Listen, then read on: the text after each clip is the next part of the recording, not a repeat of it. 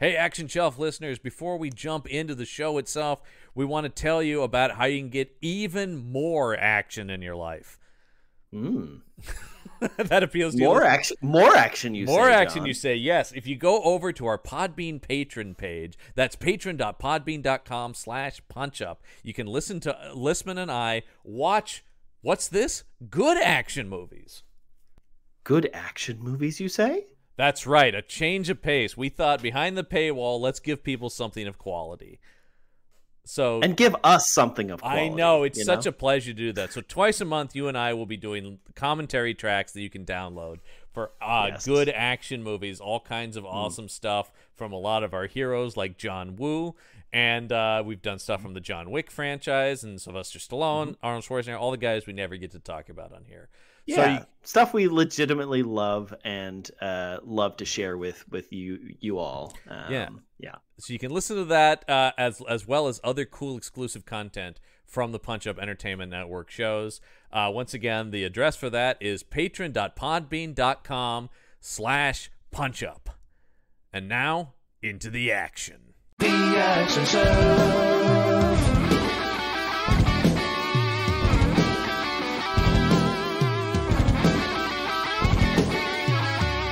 Action Show.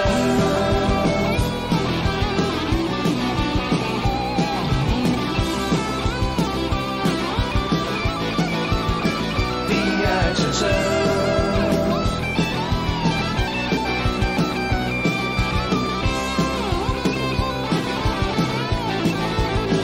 The Action Show.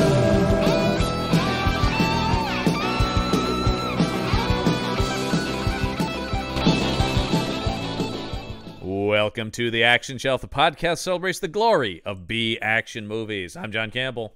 I'm Michael Lisman. Oh, Lisman, as the saying goes, all good things must come to an end, and so too must Video Game Valentine's Month here on the Action Shelf.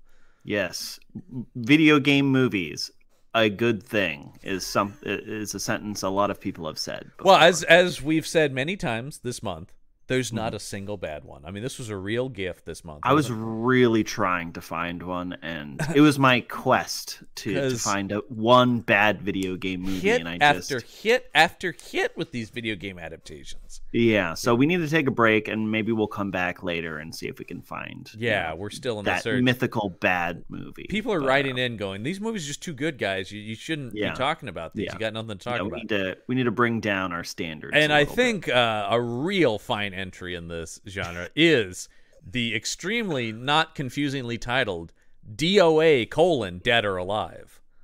Yes, that's right. And if you guys are wondering, this is based off of the Dead or Alive fighting game / volleyball simulator franchise. And thank God this is a movie that does capture both. But being this theme month, we are sharing this wonderful section of film with a host of guests. And joining us again on the show is Maggie Torres. It is me. I watched the movie. I did that. You watched all the movies. I did technically watch all of the movies. Here's the thing that's interesting is Maggie's on the show sporadically, but Maggie is kind of the ghost third host of the show, right? Yes. Because I give Michael so many jokes. You give him that's not a bit. No, you give. I give him jokes. I know this to be true, and the other thing we've started to figure out is you seem to understand the movies better than him too, because there's so many times on this show that Lisman goes, it was Maggie who noticed that this. So I think we're gonna not just bad movies too. It's everything. It's everything. We've been watching Severance as well, and Maggie would be like, "Did you hear the name of that town that's in the next county? That's the name of this person who does this." And it's like, what the fuck? I'm just like. Enjoying the cinematography, and Maggie's like, no, it all makes sense. Well, and then cinematography totally lost on me. There you go. I don't pay attention to any cinematography. I'm only cluing in on words and what's in the background. What I love is between the two of you is an ideal audience member. I think so. And this ideal audience member watched DOA: Dead or Alive. Truly, or as you like to call it. What do I call it? Dead on Arrival. Dead on Arrival. That's well, right. I will say... You wouldn't stop saying that last I don't know. night. There is a movie called DOA that's one of the all-time great film noirs, which still to this day I think has one of the all-time great cinema opening scenes where a guy goes into a police station and says, "I'd like to report a murder," and the guy says, "Who's the victim?" And he says, "I am." And the whole movie is the guy's been poisoned and he's trying to figure out who killed him before he dies. Great old film that sounds noir. dope. That's a good idea for a movie. It's a great classic film noir. Highly recommend people check that movie out and not this. Watch the other better DOA. Wonderful. I mean, this is great noir. Similar tonally, I think. I think thematically it has some, it definitely very borrows similar some tone. Inspiration. Oh man. So this is based on the the fighting game / volleyball experience. Experience is the right word, John. Which I only know as basically a kind of a joke of a video game franchise in some ways, especially as it's evolved. Yeah, or I haven't heard anyone mention Dead or Alive like with earnest appreciation since I was 12 years old. Yeah, I think that's the last time somebody said I'm a big fan of Dead or Alive, and then they said there's a cheat where you can make all the women naked, and then I'm like, this conversation's over, goodbye. I remember that was the case in a lot of games. I feel like there was that, because I remember that was also a Tomb Raider thing too. Oh well, there you go. Gotta love 12-year-olds. Yeah. I mean, I was looking, I'm like, when did the last Dead or Alive game come out? 2019 is the answer. So they're still making them. Great. Yeah, at least a spin-off. The last official Dead or Alive entry, Dead or Alive 5, came out in 2015. Okay. So, but they've been making the volleyball They've games. been doing the extreme sports spin-off thing. Dead or Alive Extreme, no E, just the X, Extreme 3 came out in 2019. Wow, that's the what most is this, 90s. the early 2000s? Yeah. Oh, And it's just sexy Japanese girls in bikinis is the cover. Yep. Okay. Well, you know. I mean, is this movie, is it the perfect encapsulation of the video game franchise? I think in some ways, as terrible as this movie is, yes, it might be one of the most faithful adaptations we've seen of a game. It feels like it. It definitely felt like if I didn't know that this was a fighting game that turned movie, I would guess that it was a video game movie. Yeah. And I don't know if I could say that for any of the other movies. Yeah, I think you're right. Yeah. I mean, yeah, no, I think that Double Dragon. Yeah, Double Dragon. That one was a weird. Although Double Dragon is more like, is this a comic book, a cartoon? You know, it's not a movie originally because it's just so weird. But this is the most video game movie in its structure too. Like the movie is built like a video game, and not in as much of a fan as we are of video games. I mean that as an insult. This is a bad use of a video game. Structure, because it's so nothing. It's so empty. The characters are so ill-defined. There's too many characters. Honestly, we'll get into the plot of the movie itself, what is there, but I love that the entire first round of fighting has to be like a 5-minute montage because there's too many characters, and they're like, we got to get rid of like 20 of these people in a montage. yes, yeah. There's just too much. It's 86 minutes, this movie. They didn't want to save some of the characters for the sequel. You know, it's that old adage, you got to get everything on the page in the first draft. Well, I mean, was there ever talk about a sequel to this thing? I don't think so. So you guys watched... I think when they originally pitched it, they were like, and then we could do sequels. Oh, I'm and sure. Then it just did so bad that they were like, we're not doing any sequels. I guess not. Well, speaking of how bad it did, I do want to ask you guys, how much do you think this movie cost? 2 questions, actually, on this one. Yeah. How much did it cost? How much did it make? Okay, so this is 2005, 2006? 2006, yep. Okay. Do I have to account for like inflation and stuff? Because I'm not good at that. No, neither am I. We all know that I'm not good at knowing never... how much money it costs to make movies. Mm-hmm. Sure. I'm notoriously bad at this. So is Michael, and we do this every week. So am I. Yeah. I fail every week, so let's fail together. Okay. So just based on what you saw. That it's the cost to make it is going to be in the millions, right? Yes. It will definitely be normal. in the millions. Yes. Yeah. $1 million is almost no money for a movie. Okay. It's like the CG was really bad, but it was also awful. 2005, 2006. So I mean, the CG wasn't good at that time anyway. For the most part, yeah. This is something we've been doing. Yeah, go ahead. I'm gonna go with 10 million. 10 million. Maggie says 10 million. Listman? I'm gonna go with 20. Ooh, Listman, damn close. 21. 21. Okay. And then it made 300,000. It made less than $1 million. I will say, Maggie, you're pretty close to what it made opening weekend. $260,000 opening weekend. Oof. Total Brutal. And actually, you're close to the total U.S. gross. Total U.S. gross, 480,000. That's total Yeesh. U.S. Now worldwide, All right. what did it make worldwide? Oh, Cost I'm 21. gonna guess. I'm gonna guess it made $2 million.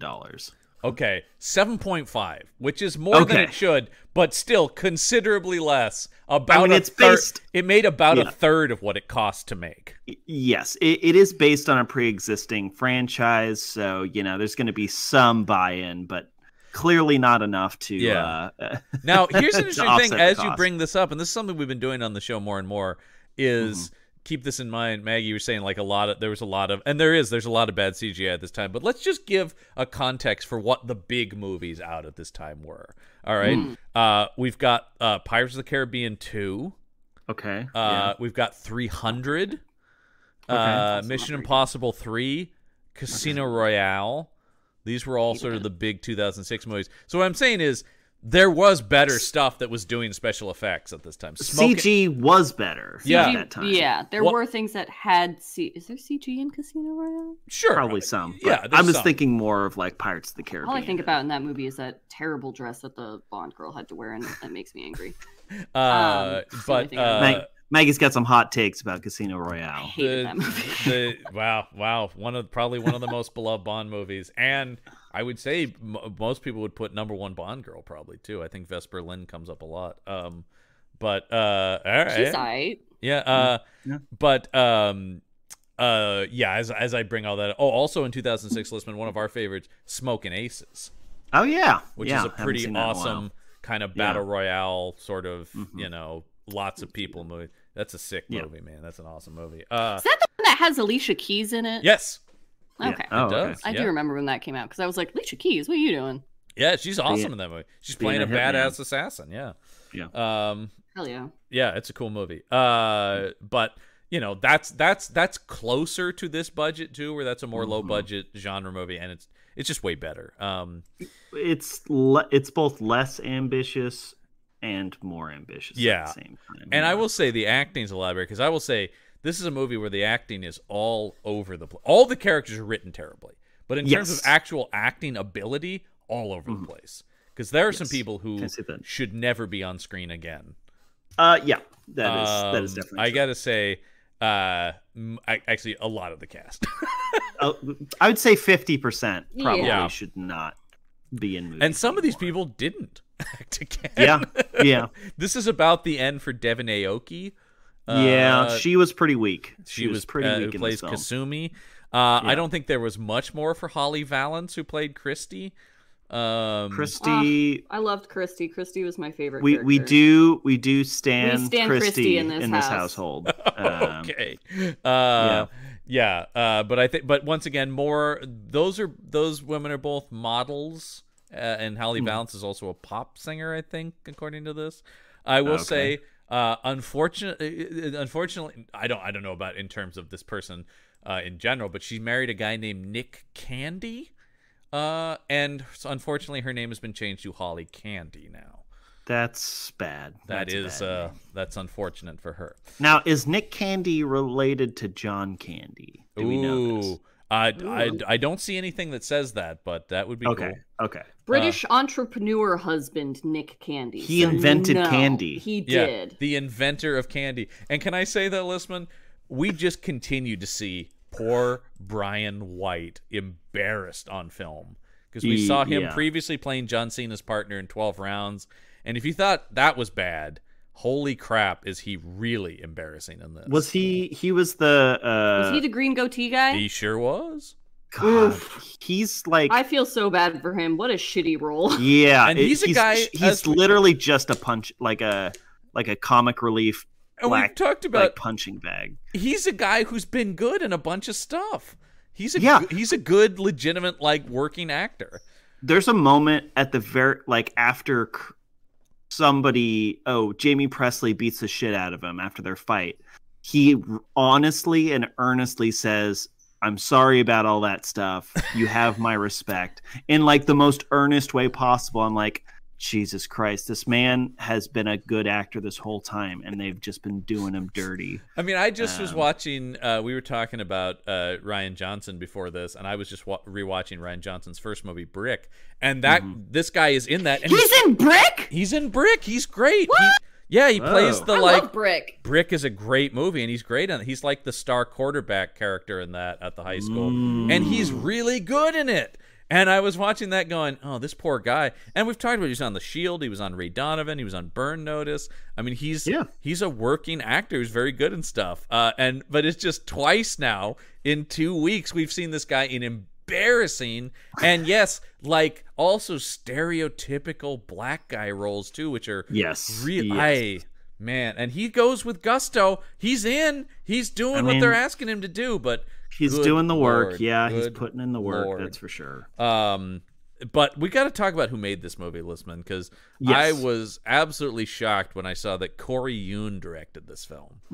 Now, Corey Yuen, we're both huge martial arts movie fans, and we certainly know Corey Yuen. I mean, this guy comes from China, going all the way back into the 70s. I mean, he this is a guy who I think worked in some capacity with Bruce Lee, right? Yes. I'm just looking at his list here. Well, he definitely was a contemporary of Sammo Hung and Jackie Chan. Yes, madam. Yes. What's that? He's in Yes, Madam. Yeah, he's a martial arts performer and a filmmaker. Oh, hell yeah. Okay, yes. And has worked extensively with Jet Li. He directed a number of Jet Li's films. And his first American film is The Transporter, which is great. Yeah. Transporter is so much fun. This was it for the directing on him. You don't get to direct after you make this. This sends you to director jail. Is it his, like... It's such a strange thing, this, like, you make a movie bad enough that you don't get to make films anymore. You know what I mean? It's sort of a strange thing. As they call it, director jail. A lot of people have ended up in director jail. Some people have broken out. I'm looking at you, M. Night Shyamalan. Some people have, yeah. I'm still waiting for Frakes to break out of director jail. Jonathan Frakes, who played Riker on Next Generation, has been in director jail since who asks me all the questions. Jonathan Frakes has been in director jail since he made Thunderbirds for Disney, which was a huge disaster of a space movie. And people are going like, but he's been crushing it on TV. He directs a lot of the Star Trek TV shows. And people are like, let him direct a fucking movie again, man. Let Frakes back. Yeah. But I will say he's continued to work extensively as a choreographer for both Jet Li and Jason Statham. He has extensive relationships with those guys as their sort of go-to fight choreographers. So that makes sense. And he's also done the second unit directing, so the sort of action and fight scene directing for a number of Jet Li's movies as well. So he's still working in the industry. It's just not directing a film. When you're talking about is this his fault, I do think it's poorly directed, but in the way that a lot of the stuff was at this time. I mean, he's sort of getting in on a lot of, like, this movie looks bad in the way a lot of movies from this era look bad. The camera's doing way too much. It's way too stylized. Yeah, this movie's bad, you guys. I mean, I'm trying to remember when the Charlie's Angels movies. It's a little bit before this, and this is I kept thinking about those as I was watching this. They said that the inspiration for it was Charlie's Angels and the tournament. Enter the Dragon. Yeah. Was like that. They're like, what if we put those together? And bikinis. Yeah. I also read that most of the crew did not speak English, and there were only like a handful of people who did speak English. Yes. So I know communication on set was also tricky for working with the actors who didn't speak Chinese. Direction was through translation. Yeah. So, that's definitely going to less add a than layer ideal. of difficulty to an already I had ambitious seen that. project. I was looking at this too. I wanted to say this right, but I think there was literally like 2 people who spoke both. So you had 2 it was people. like an AD and one other person. Yeah, you literally only had 2 people who could translate for an AKA entire the crew. most important job on set, probably. That's really a problem. And so I do think that doesn't help at all. Also, it's another martial arts movie, Listman, where they don't cast a lot of martial artists. And I noticed. The one martial artist they do cast has the only good fight scene in the movie. He does, and that was happening simultaneous with the volleyball scene. Yeah, right. Oh, because I love that they had to break it up, and it's like, I just stick on the martial arts. We don't need to see the because I was going like that was about halfway through the movie, and I'm going, oh shit, this guy's doing some good martial arts because this is Kane Kasugi, son of our beloved Sho Kasugi, star of Pray for Death and all the ninja movies of the '80s, and of course. Both Kane and his brother are in Pray for Death. Yes. And we'll be talking about Sho in a couple months again with Black Eagle, the movie he made with Jean-Claude Van Damme. Yeah, we get a Sho Kasugi JCVD team up in a few months. Very excited. We also stand JCVD. We do, and so in a few months we'll be doing our next JCVD month. So I think we're all looking forward to that. It's thanks to this podcast that I know who JCVD is. There you go, man. Because I had never seen any of his movies. If there's one good thing that comes out of this show, it is us bringing more JCVD to the world because that man is a treasure. So yeah. Anyway, Kane Kasugi, not an amazing actor, but a goddamn great martial artist. And it is when they let him go, I was like, oh, I kind of like this section of the movie, except for cutting to horrible volleyball with, and this will take me right to the first shot of the movie, some truly dreadful CGI in this movie. Yes. Even by weaker mid-2000 standards, this is pretty shitty CGI. Pretty bad. Yeah. And they use so much CGI. Like, if they just didn't use as much, it probably wouldn't be... I mean, it'd still be bad, but it wouldn't be as bad. I agree. But they use so much CGI. Like, the broken mirror shit was so bad. Awful. That was awful. Also, not how mirrors break. No. What the fuck? No, and that's kind of one of my biggest issues with this movie in general, is in the way of Dead or Alive, as we talked about the game sort of being a shitty knockoff of Mortal Kombat, and this movie being a shitty knockoff of Mortal Kombat. This movie kind of wants to have it both ways, where it wants to be a legitimate martial arts movie like Enter the Dragon, but also an insane thing. And I'm like, but you're not going to the full extent of, I think we were both fans of that Mortal Kombat movie that was out last year, Listman. But that movie isn't trying to be a legitimate martial arts movie. It's a crazy fantasy superpower movie. Yes. A man gets buzzsawed in half. Right, no, and it fucking rules. That's not martial arts, baby. No, it was with a hat too. I love that part. That was so good. That movie's awesome. I love all the insane violence in that movie. But that's the thing about this movie is like, okay, I kept going, so do these people have powers?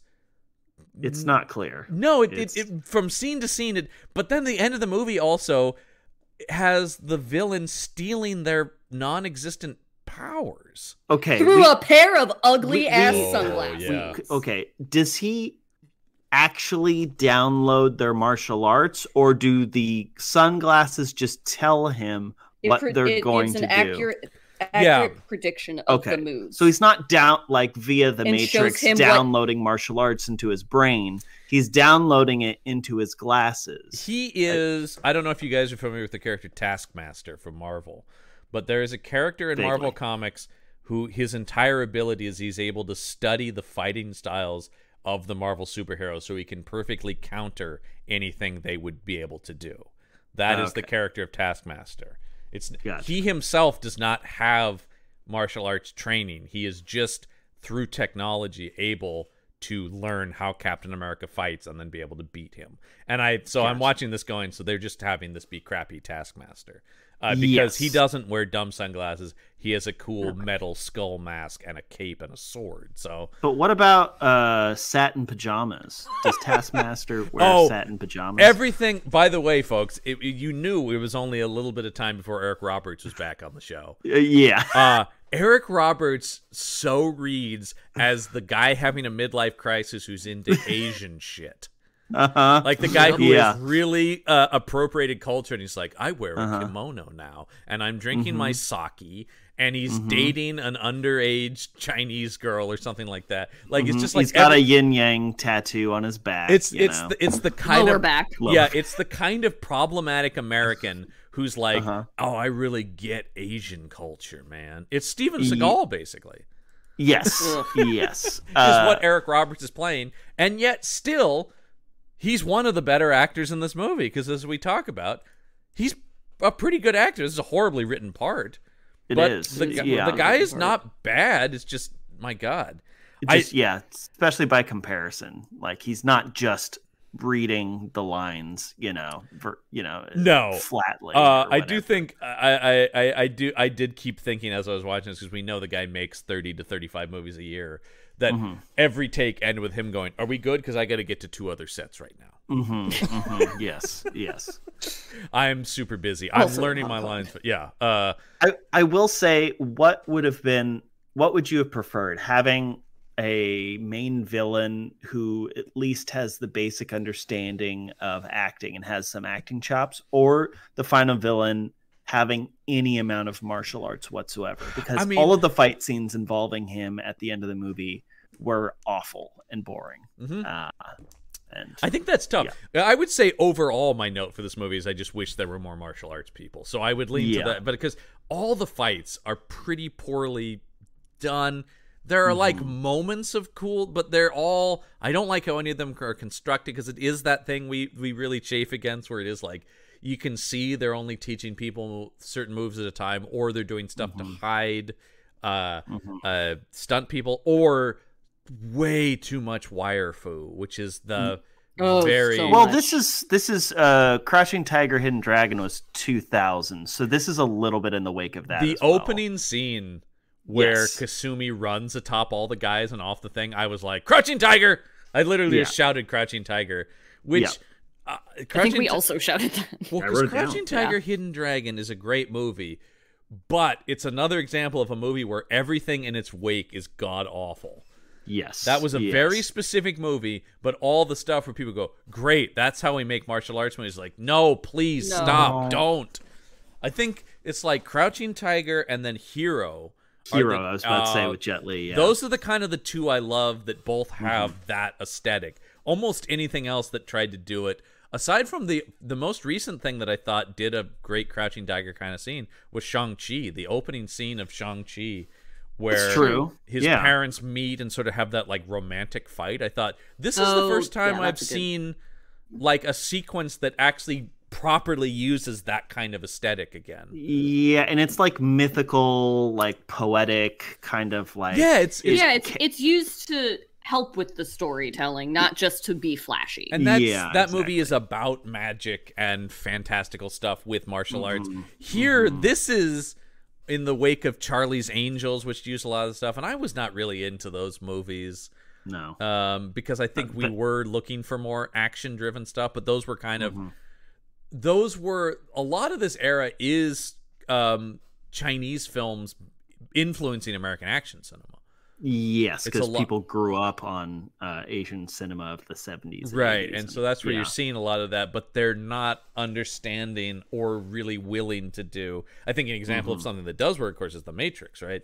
Where you're going like, but the smart thing there is that the Wachowskis went and got Yoon Woo Ping and amazing choreographers, and also beat those actors up until they did know all those fights. Like I would assume that the like training process, if we know anything about how Keanu trains for movies, it was probably extensive. Yeah, I mean there was like a full year of fight training for that movie, and it shows. I doubt this movie got the same thing. No. I think they talked about like they had like Jamie Presley did like a month of kickboxing training or something like that. Right. You know. Jamie Presley trained in boxing and kickboxing. Holly Valance trained in Muay Thai, but they trained 4 months before they went to China, they said. I did not see any Muay Thai from her. No. Yeah, I was confused by that. I was like, No, No. none of that's Muay Thai. She put an old man in a suitcase. Like, that's not Muay Thai. That was insane. Let's talk about That how was each of these characters are so introduced. great. 'Cause Yes, each let's of talk these about the characters intros. so yes, we start with and this is all once again in sort of the video game stuff, is we start with this very like, I'm going, what is this, like ancient China or something like that, when we start with Kasumi or feudal Japan or whatever this is. It seems like it'd be Japan. They all have very Japanese sounding names. That's so true. I mean, that's my assumption. Well, and they said that if she leaves, she's a shinobi, which is a Japanese Well, there you go. term, not Yeah. a Chinese term. There But you go. here's the thing about this movie is, I don't know that this movie cares about any of this difference. It is the whole movie is basically Asian shit, right? It's sort of Right, the yeah. attitude of the movie. Yeah. And so, but yeah, so this starts with she's a princess, and she's supposed to princess of a purple clan. Mm-hmm. Yeah. Love the color. I did actually like the color design. I will say that. Yeah. I did think, oh, these are cool. It's a very colorful movie, which I appreciate. Yes, it is. One thing I can say, it's very vivid. The film is very vivid. It is not one of the grimy, gray-scaled sort of action movies that we often complain about. I'll give them that. Yeah. But and so she wants to leave this village, but they won't let her. Yeah, because her brother disappeared. Right? Yeah, he went to the last Dead or Alive competition Right. and never came back, and they said that he died, and she said, did you find a body? And they said no, and then she's like, well, then he's not dead. Yeah. And so Right. she's like, well, I'm gonna go find him. And they're like, if you leave, you, like, all of a sudden we're against you. And it's like, okay, Yeah, that I whatever. don't understand. It's like, we don't Also, want where are their parents, you know? Yeah, they're the prince and princess. We never deal with like a king or an emperor or anything. Also, can we talk about the her friend or no, her the lavender haired woman who is the white lady who's playing a Japanese lady? who I looked up is a Norwegian actress You can tell. playing a Japanese Is character. that which, Ayani or Ayan? Yane. Ayane? something like that. Yeah, Because that's Natasha Malthe. yeah, who's not, also- Very Japanese. Who's also in another god-awful martial arts-driven movie from this time, Elektra. One of the absolute worst comic book movies ever made. That yeah. movie's so bad. It's It's almost as bad as the Daredevil movie. Yeah, It's, I am... It might be worse. It I might am... be worse. worse. It's definitely worse than the Daredevil movie, which is terrible. Neither of those movies are. No, and, Yeah. and Daredevil is my favorite Marvel comic of all time, and I love Daredevil and Elektra, so both of those movies really were like stabs. It was in a the heart. personal attack against you. It really was. I need you to know that they were like, you know what? There's this dude named John Campbell. Let's fuck with him. Yeah. Well, it is kind of just like, how do we absolutely destroy two of the best characters in all of comics? Like, thank God that's been rectified by great Daredevil stuff that's been out in years since. But my God. Anyway, similar, I think, there too. And I think she's supposed to be Typhoid Mary in that, which is also sad because that's a great Daredevil villain. She's in a lot of she's in a lot of action shelf movies. So Yep, that makes sense. Well, she acts like wet cardboard, so it makes she's sense. terrible. But Yeah, sadly, okay. Awful. so is Devon Aoki as Kasumi, who Yeah, yeah, Also, like, just she's just drywall. yeah. she she's really not- is. She's very bad. She has a run here. She acts from like basically 2003 to 2009, and then end of acting. So she has a 6-year run, but because I remember seeing her she was in Too Fast, Too Furious. She's in Sin City. The best use of her is in Sin City, where she plays Miho, a character who does not talk. I That's remember. Yeah, that's what I remember. Because her she from, does yeah. have a cool look, and she is. She does. She's beautiful. She's beautiful. She can do the physicality of it. So playing silent, badass Miho, great. Yeah, good Um, use. But when she starts talking in this movie, you're like, you can't say lines. I mean, bad. any scene between her and Kane Kasugi, who once again I think is an amazing martial artist, but a weak actor. Those scenes are death. And then also, let's add purple-haired woman in too. And You mean when Kane Kasugi says the line, "As your brother's best friend, I must accompany you"? I wrote that down too. I wrote that down too, and also that keeps coming up. It keeps coming up the again. whole. It's the first 20 minutes of the film is dialogue like that. Your brother, and then of course, spoiler, I guess, when the brother is alive, she literally goes, brother, sister, and he's like, sister. You're just like, I think you are my brother. It's like the Black Dynamite flashback. Yeah, you are my 12-year-old brother, and you are high as a kite. That is exactly what that movie is making fun of. We talk about this all the time, Listman, that we hate anything that's like, as your father. Like, who talks like that? Nobody I'm going to does. start talking like that in real life. I just love the idea of just like, I am your friend, so I will just like, it's bad writing. It's the kind of writing you write on a first draft and then change. But even if, I was just thinking about, it's also a simple change, because as your brothers, even if he just said your simple change to your brother was my best friend, so I have to protect, even that is still kind of clunky, but it's a little bit more natural. Even I promised your brother I would look after you, or something which like we that, can then assume is was who probably would his best he friend, ask to look after his sister? Probably the person he trusts the most. Inference, yada yada yada. I gotta say, I'm looking up the guys who wrote this movie. I noticed a few interesting things in there as well. Well, did you look at the Gross brothers? Seth and yeah, Adam they're pretty Gross. disgusting. That's a great last name for them. Whose writing experience before this was as staff writers for Bill Nye the Science Guy. Yep. Bill. Wow. Bill. So they did Bill Nye the Science Guy first. Yeah. I just want to like be a fly on the wall of the conversation where it's like, hey Bill, yeah, we're gonna have to stop doing the show. We've got this movie coming up, so yeah. Well, He's got babes in bikinis. Yeah. Gotta go. Bye. They wrote a movie after that. Between their work on Bill Nye the Science Guy and this, they wrote a movie called Devour, which I think is a future Action Shelf movie starring Sounds like it. supernatural hunk Jensen Ackles. Oh Wow. boy, he is the preferred brother in this household. Oh. Between It's the true. two of them. And That's he's because He you're- is so he's good not looking. been on the Action Shelf before, so we gotta hasn't. get him. I was gonna say he's the preferred brother because you're not insane. Of course, he's the. Are you at your? I mean, it's Right. like I'm sorry, there's no competition. He's the infinitely better actor. He is so, Now they also wrote he's just for very America's good-looking. Funniest. Oh, America's Funniest People. That's Yes. not even America's Funniest. That was Home the Videos. Dave Coulier hosted spinoff. Yeesh. Yeah, Yeesh. because I think people forget that America's Funniest Home Videos was the #1 show on television. The No, it was. that show had on every American household. I mean, It was. I have never heard my dad laugh more than watching people get hit by stuff and fall down, which I also inherited. Same there is here, nothing funnier man. than That It's was great. appointment television when I was a kid. We had to watch that, and it's. I always thought that's sort of like before YouTube. That was what we had. Yes. Yeah. That's what I was about to say. Yeah. I mean, it kind of was at that time. It was an ingenious show. Nobody'd ever thought to do that, basically. But then they And tried to. I mean, people are also submitting this in, so it's not even like you're really like exploiting people. People are Right. like, "Oh no, this thing happened. We should all laugh at it together." Now, the thing that's crazy. It felt very wholesome. The thing that's crazy about that, like I said, is then they tried to do America's Funniest People, No. where they brought people on to be funny, hosted by Dave Coulier. Once again, they just get the other guy from Full House, and Arlene Sorkin, the voice of Harley Quinn. The original voice of Harley Quinn was his co-host on there. Arlene Sorkin.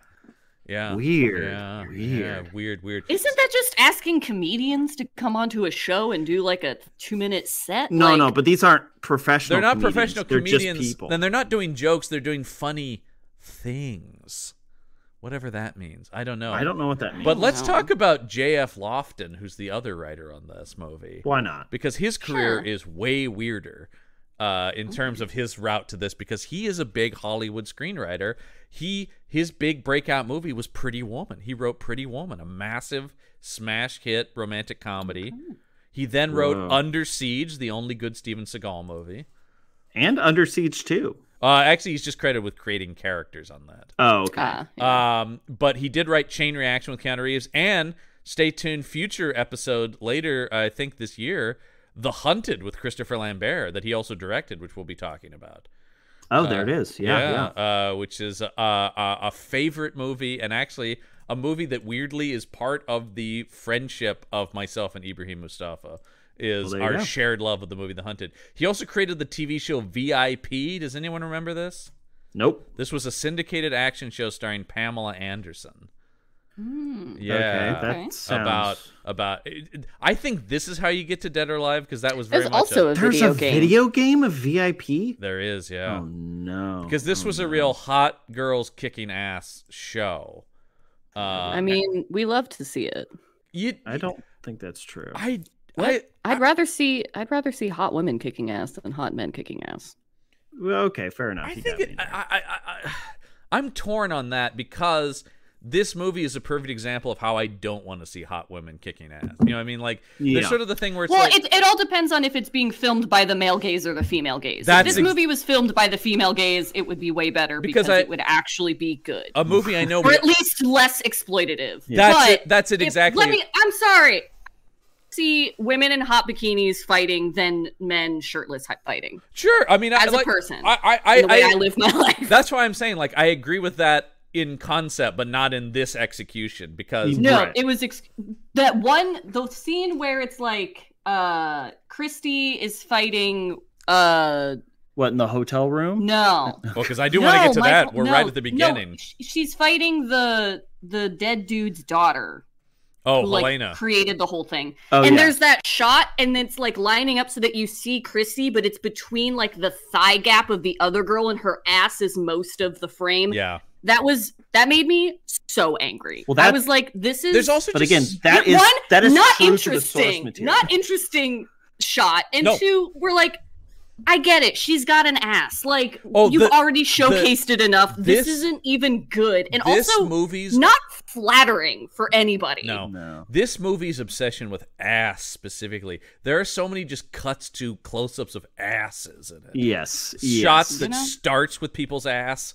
And again, that is the games. Like, Yeah. Oh, fully. it's not subtle. Again, the movie is tame compared to the game. Yes. Well, I don't know if you saw this. There was apparently more explicit stuff that got cut to keep it from getting an R rating. Yeah, the hotel room fight scene, she was supposed to be fully nude the entire time. Yeah. And then they were like, actually, we want this to be PG-13. But don't worry, you can watch those scenes on the deleted scenes on the DVD. Oh, good. I'm so glad I bought the DVD. No, I didn't buy the DVD. Of course not. I watched this for free on YouTube. That's how bad this It was movie for free on YouTube? We watched it on Freevee. That also is fine too. I mean, that's what I'm talking about. This is one of those movies that so has no value that it's literally on every single free video service. Yeah. Because it's just, this is one we talk about these movies every once in a while on the Action Stuff list, where clearly a studio is just like, this movie has no value, so just fucking whatever. You can watch it anywhere. Can we talk about how the invitations to DOA? Can we talk about They're nuts. They're nuts because Batarang the batarangs. They're basically batarangs with like a little screen, an LCD screen or something. You're invited. Yeah. Sweet 16. Who's throwing these? And like, it's unclear. How many people were invited that actually just got murdered by one of these? Right, things? Another thing exactly, too, because yeah. they like fly at people. They're jagged edge things that then the stick in the side. The first one is the princess. She catches it in midair. Because she leaps off of this mountain castle and deploys, also very Batman-y, a hang glider out of a backpack.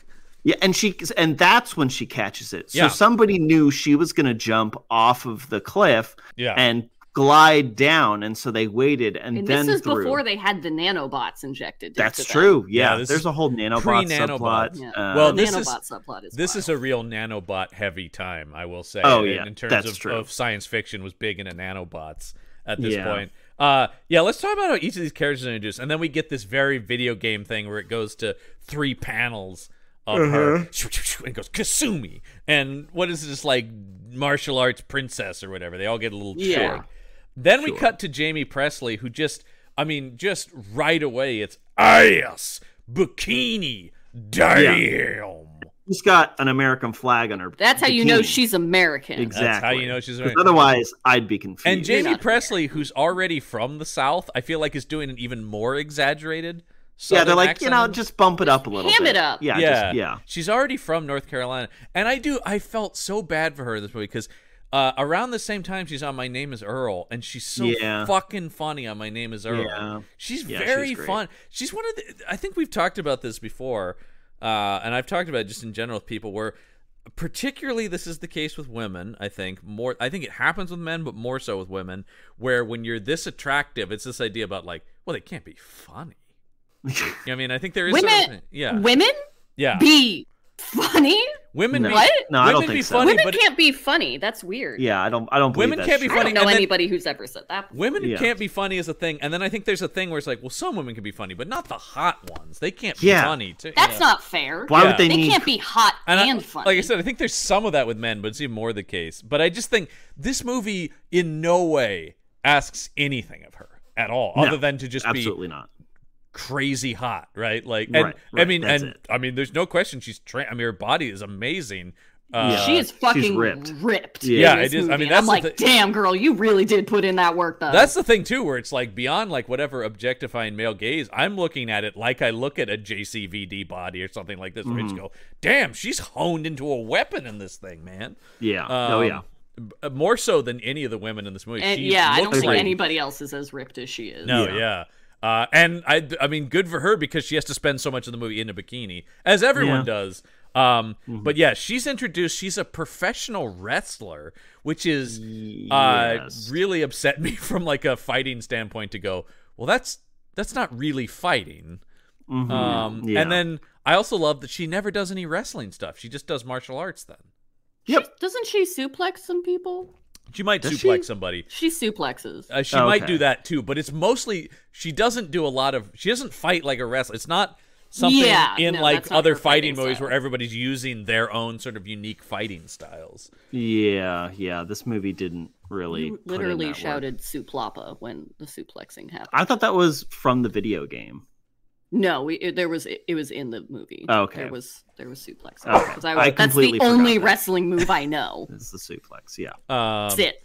Don't know anything else. else. Oh my God, it's Jamie Presley with a suplex! You know, and apparently they did use the announcer voice actor from the game for all the announcing, which I figured was kind of the case just based on the sound of it. So she's out on a yacht, hanging out near vitamin water, but not drinking it. I love the shot of her with the vitamin water logos. Then she grabs clearly a Pabst Blue Ribbon that they have taken the label off. I'm like, great. You see what got paid where, right? Like, yeah. But I just love the idea. She's 3 untouched bottles of vitamin water just near her to just put in a shot. To have and to hold. When her yacht is attacked by pirates. The comic relief pirates. I'm not gonna lie, the pirates are probably my favorite part of this movie because they show up here and then they show up at the end, I love them. They're so cartoonish and when they silly. showed up at the end, I thought, have they? This is the same waters as? Yeah, that's what I was also wondering. I'm like, guys.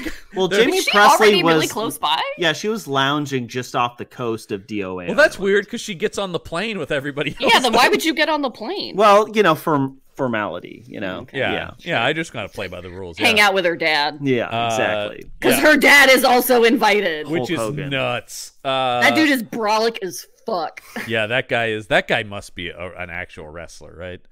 Yeah, he is the Kevin you look Nash. up Beefcake. That's him. Oh yeah, his arms were the size of my head. Oh, he played the Russian in the Punisher movie. Oh, okay, that follows. Who's also just a big beefy guy who throws Frank Castle around in that movie. That makes sense. But he is a WWE guy.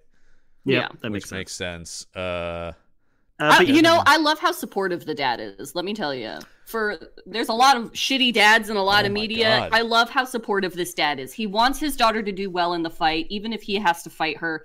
And when Christy is like joking around, being like, "Oh yeah, we're totally together. Like we're sleeping together." He's not like, "What the fuck?" He's just like, "Okay, I should go, right?" And then when she's getting acupuncture from the other girl, he's like, "Wait, well, what about Christy?" Yeah. And I was like, we love a supportive dad who's like, hey, maybe I just want to be a part of your life, one person, whatever that is. You commit to that one person. He's weirdly progressive. We love the dad. He's got progressive views about sexuality. He also supports monogamy, or at least being honest with your partners about that. Exactly. It's a weird thing where it's Jamie Presley that's being shitty about the perception that she might be in some sort of same-sex relationship. Because God especially with how hot Christy is, I'd be like, yeah, what's up? I mean, I'm not a good example for that, but still. But it's like it's that classic thing that particularly the 90s and 2000s stuff has, where it's like, oh no, I don't even want the perception. Are you crazy? I would not. I'm not gay. Yeah. How could you say that? That's the worst thing you could assume about me. It's like, bitch, shut up. Yeah, it's You'd be so lucky. That's early 2000s. This guy's wrestling name, by the way, is Diesel.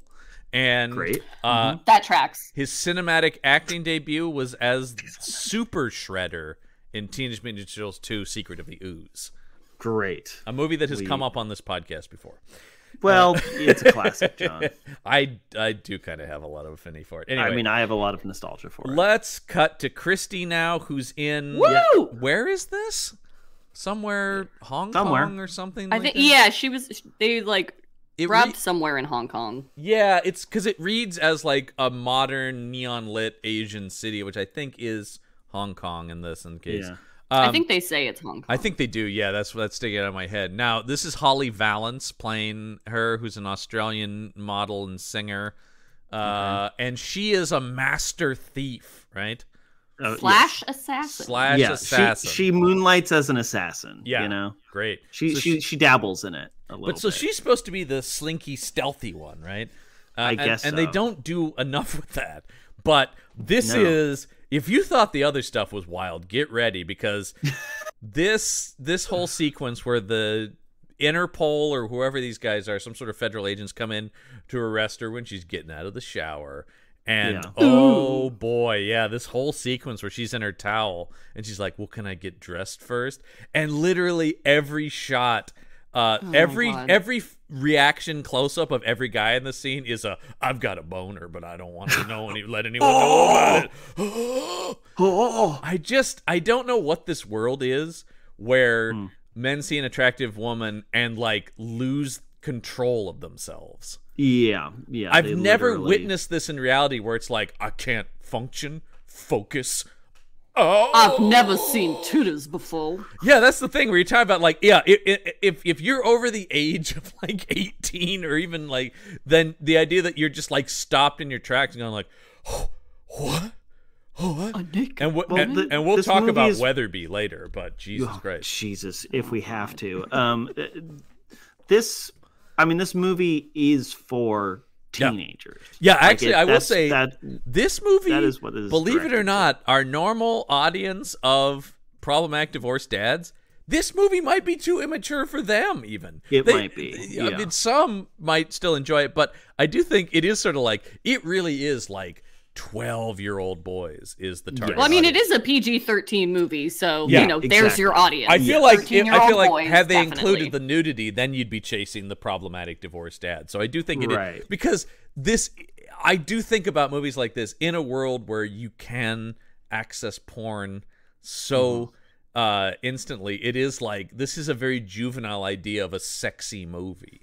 Yes. Where it is just the idea of like women in bikinis would be the draw to a film.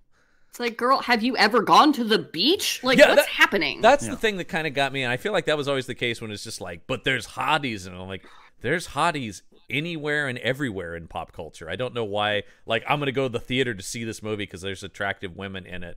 But it's a shitty movie otherwise. Right. Well, it's January. Beaches aren't open. It's too cold. There's a shark on the loose. There's a shark on the loose. That the mayor is like, there's no shark. There's lots of reasons. These beaches are staying open, everyone. Believe me. By the way, the real villain of Jaws, of course, that mayor.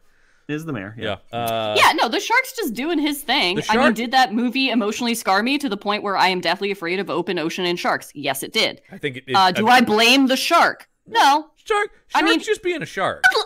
Oddly homicidal for a shark, I would say, especially for how big it is, and like it is. The sharks don't really want to eat people. That's like a last resort. Like too much processed foods, it's not good for your diet. Something was wrong with that shark. There's no question. We know that the shark lineage eventually, one of the shark's children does seek revenge on the wife, if I'm not mistaken, in Jaws 4. Oh, you've got that right. The wife and kids of Roy Scheider, they go after Brody's family. We should do that movie in here. How have we not done Jaws 4? We should. That's an action shelf movie. Is maybe the most buck wild thing I've ever seen. Well, we got to do a shark month. I think we've talked about that. We've got to do a shark month on this show. We do love a shark movie on this show. Basically, the Jaws franchise is the Hatfields and McCoys, but it's the Brody Brodies family and the sharks. Yeah. You're gonna watch all of those in the morning the day you record because I'm not watching any of that. Fair enough. Yeah. No. Yeah, we can do Deep Blue Sea. Deep Blue Sea. We can do The Meg. The Meg, yeah. I mean, these are a little bit higher budget. These are higher, but Deep Blue Sea. Well, when does Discovery do Shark Month or whatever? Oh Great, yeah, we that's could do. true. Yeah, we should could do it in coincide tandem with Yeah, that. there you go. We're the alternative. We're doing. They're talking about real sharks. We're talking about the shittiest fake sharks that cinema has to offer. But there are like 6 Deep Blue Sea sequels too. So, Jesus. What was the name of the one that was with the shark in the lake? It was Shark Lake. Shark Lake. Yeah, they didn't work hard on that title. It's exactly what you think it is. It didn't work hard on that title at all. So we get a scene here where the big move here is she kicks a guy's gun up in the air and throws her bra up in the air. And I'm pretty sure the physics of this don't make sense to me. I don't think physics exists. Let me tell you, every time I've thrown a bra up in the air to try and put it on, has not worked out for me. Yeah. Just, you know, It's an idea that you're like, somebody pitched this and they're like, oh, that's cool. I could see The this bra being lands lifted perfectly. directly from the video game. Yeah, because the bra land. I mean, this the is thing how about it, men assume women put bras on. Just so that everyone is clear, this is what they assume. The straps of the bra have to be spaced out enough and then not move, basically. Like, they would have to be rigid so they could go down over her arms, right? They have to slide down her arms. Yeah. And then also, the idea that the And then, cups would when then you put land... your arms down, let me tell you, the cups are going to be above your boob. That's the and then thing you're that going to have gets to, me. like, awkwardly shuffle it down. That's the other Unless you're thing. really flat-chested, in which case that would probably But work. that's... I'm pretty sure she wasn't. She's not very flat-chested, No. so... Yeah. But that's the thing is, like, the rigid thing, and then the cups have to land perfectly and be exactly lined up with her boobs, and then and then also she's catching a handgun. Yes, she is also doing And then that. she also holds the gun to the man's crotch and is like, by the way, can you buckle me up? Yeah, Yeah. yeah. Yep, that is Great. the sequence. I'm And like, oh. apparently in the original version, full nudity, full on, Yeah. full body, full frontal nudity. So, you know. What? I feel bad for her because I mean that means they did shoot that, which means she did have to do that. I'm like, did they at least give her like some like modesty underwear? Like, don't did we know. have full snatch out? Could I we have not, no idea. please? This doesn't seem like the movie that's going to have, in your words, full snatch out. You know what I mean? It feels like, I always feel like when you get to that level of full nudity, that's more like indie artsy movie. These kind of movies are just interested in boobs. They don't really want to get to like the full actual body of a woman. The full spread eagle is not on display. This is not a Penthouse produced film. Right, yeah. Yeah. We do almost get full frontal male nudity. That actually shocked me more than anything, simply because you would think this movie, which is another movie, as we brought up before, that is a very quote-unquote sexy movie that is also completely afraid of sex, absolutely terrified of actual sex. Yes. or intimacy in general. Well, that's it, because it's that thing I notice about a lot of these where it's like, as sexy as it is, there's nothing that actually goes into actual sex or intimacy, as you're saying. It's all just the idea of like sexy bodies and sexy people. There's no like, now we're going to have sex. Then the movie would be like, oh no. Well, even just like the the display of intimacy. The display of intimacy doesn't need nudity or even sex to be to feel intimate. The sexiest sexiest movies are not necessarily explicit movies. There's a reason I mean, I love a lot of like 40s movies, and they're like they're I think actually legitimately hot in a way that's not, even though nobody's taking their clothes off, because it's all just in performance and dialogue and stuff, right? Right, exactly. I feel like sometimes, and we've talked about this on the show, sometimes when you have like graphic sex scenes in a movie, I'm more just like, I'm starting to think about things like you're talking, where I'm just going like, this actor must had to do this scene. Yeah, this is a little uncomfortable. So I do think there is something to that. And there's something to, I also talk about this with like sad movies. When a movie wants to like bombard me with how sad something is, I'm like, oh, whatever. I feel the same way about sexy movies. We're just like, look at how hot these women are. I'm like, well, I'm not turned on because you're like slapping me in the face with this, and I'm going, Yeah, it's a lazy shorthand is for sexiness without Yeah. actually putting in the work of understanding human connection. So this is the scene though where she gets in an elevator and yes, jams an old man into a suitcase. Which I love how does she do that? I don't know. I don't care. He- It's so funny. He was probably just like, yeah, I'll go in a suitcase for you. Yeah, I mean, she's standing there in her underwear. Yeah, so Because Just being like, I thought "Yo, that what's was up?" the end of the beat when she gets in the elevator. She's in her underwear and an old man's like, oh. you'd think. I actually was shocked at the restraint of them having him have a heart attack. I thought it was going to be like she murdered him. Oh, No, he's no. like, oh my god, this hot lady in her underwear. I'm Yeah. gonna die because I'm an old man and I didn't think I would see this again in my that's life. Yeah. that's the kind of joke I would expect from this movie. Like the elevator would open and he'd be dead, but like grinning. Yeah, I'm shocked that they actually showed. he's the very restraint. clearly instead pitching he's- a tent. But instead, he's just in a fucking suitcase. I mean, this suitcase. So anyway, then she gets her invitation to the Well, island. I'm sorry, you're glossing over how she gets onto her motorcycle, where she full on run and like jumps and mounts her fucking motorcycle, and I was just like, Yeah. Ow. I and was, they did do a close up on her butt sitting on the seat in They case did. in case you were worried about it at about home. not seeing enough of her butt. because the we got you tagline for this covered. movie should be DOA Dead or Alive, Dead Ass. That should be Damn. what the tagline is. Yeah, I did multiple times during the movie imagine the filmmakers going, damn. I said, God damn. I said, God damn. Yeah. Yeah. So then everyone is on the plane to DOA. Yes. Yes. And this is where we meet a horribly annoying character. All the men in this movie are terrible. Are terrible. But this guy is the worst. He is Yeah. literally We have him noted down as mediocre white man. yes. Yeah, he he's- is the perfect embodiment of he's- mediocre white man. He's succeeding. the worst because the movie is trying to play him as like a charming rogue, and I just found him disgusting. He doesn't do any like And he he's doesn't not do anything. hot either. No, he's like, if actually- you're gonna he's do not- that. Can we cast someone hot? Like Yeah.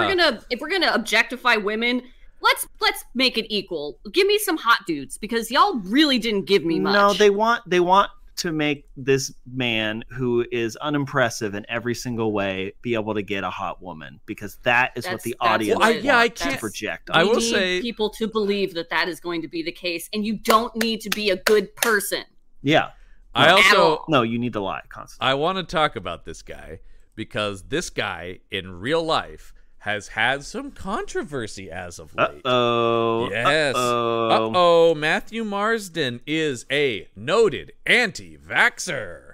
Whoa. Wow, Oh, wow. yeah. So he's also a fucking idiot. Yep. Yep. Anti-vax actor Matthew Marsden blasts Hollywood. What does he say?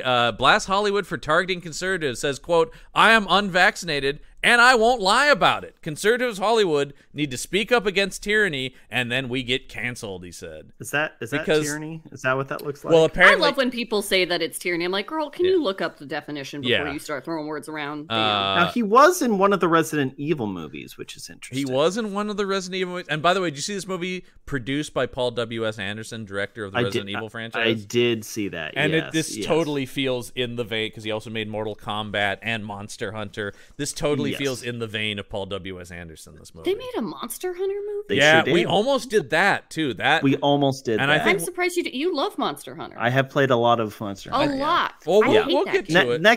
Next time we do it, we'll definitely because do Tekken also almost made the list, too. We almost did the Tekken movie. This slotted out for Tekken. This was going to be Tekken, and then we ended up doing Dead or Alive. Which, watching this, I'm kind of glad we did. Although I am curious about the Tekken movie too. I'm morbidly curious. I would say. So anyway, this guy's a huge piece of shit in real life, is what I'm saying, and he's bitching Yay. because no one will hire him because he refuses to get vaccinated. yeah, because they don't want to get Oh COVID. no! Consequence. I am Yeah, they won't cast me because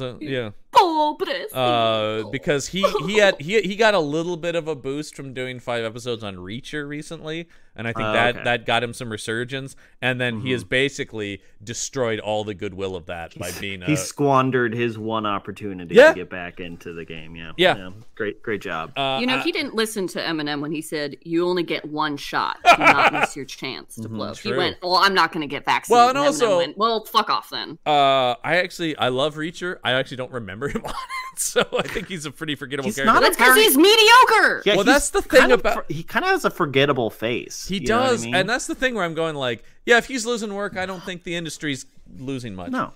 Do you know who he kind of looks like, though? He looks like the dude from the X-Files. What's his name? Oh, the younger guy. The younger guy. No, that guy was way more attractive. I know, but they do kind of look alike. Wait, are you talking about the evil? Alex, the guy who ended up being evil, right? Yeah. the His young dude, his partner when Nicholas Lea is the actor. yes, It's Yeah. oh god, the fans call him Rat Boy. yeah, Rat Boy. Fucking hell, Krychek.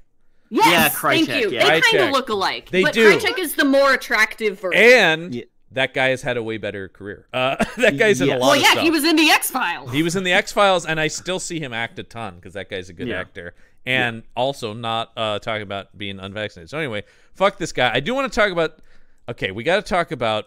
Well, okay, first we got to talk about Helena because I'm confused about Helena because she... Great. Number one, this has got to be from the game. On rollerblades a lot. Weird. Yes. I was fully expecting her to have a fight scene while I wearing was shocked rollerblades. she Me too. didn't. It's the thing Yeah. I'm talking about.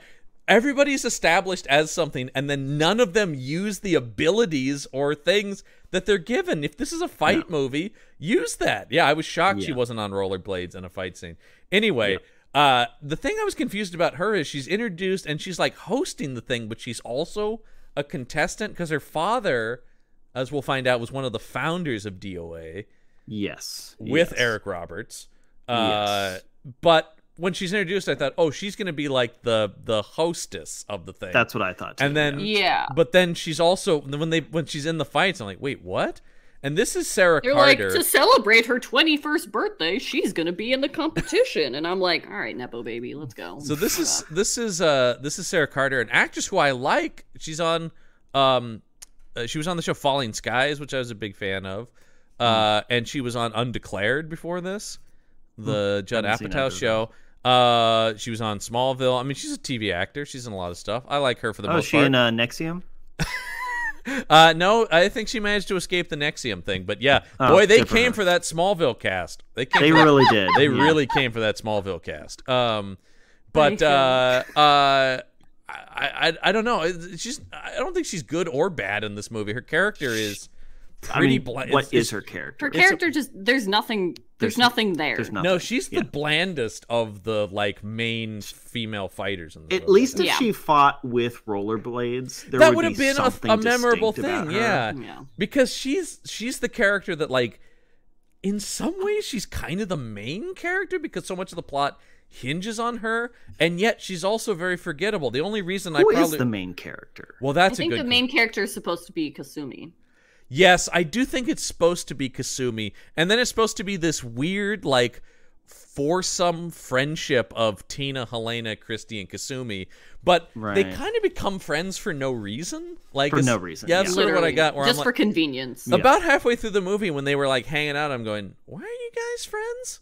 You guys gonna have to fight at some point. It's Why like do when you trust you each have a other? D&D party and it's the first session and it's like, why are we all together? It's like, we don't have time to unpack all that. We're on. Well, and we're actually- gonna go fight some gerblins. Let's Actually, go. I would be more okay if they if like that they just already knew each other. Then I would at least go like, That would oh well, make it doesn't sense. matter. But Yeah. here it's like they come together, and that's another thing too, that the fight isn't a fight to the death, which is No. lame. So why is it called Dead or Alive? Well, that's a good Nobody question. dies. Or I mean, I guess people can die. You But can you're die. not supposed to.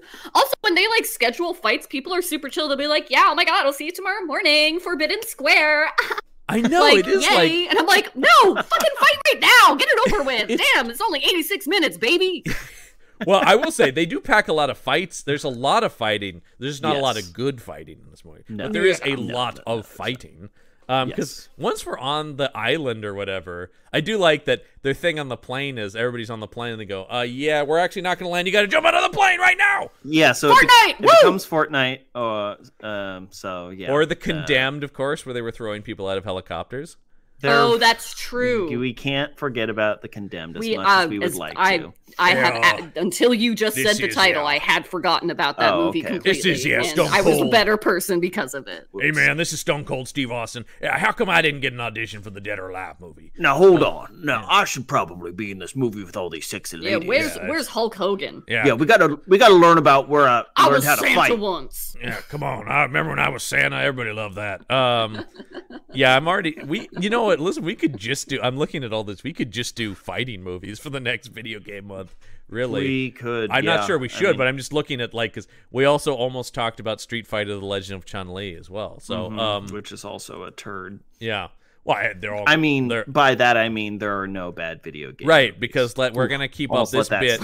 We're gonna keep up this bit and never stop. I was like, is this an ongoing bit you have? It's an for ongoing the whole month. Okay. The ongoing bit is that these are all classics and they've never made a bad video game. Yeah, we actually watched this on Turner Classic Movies. And I've played every single one of these video games. Yeah, I've totally heard of all of these video games. Yeah, this is one of the most beloved video game franchises. We're all super familiar with it.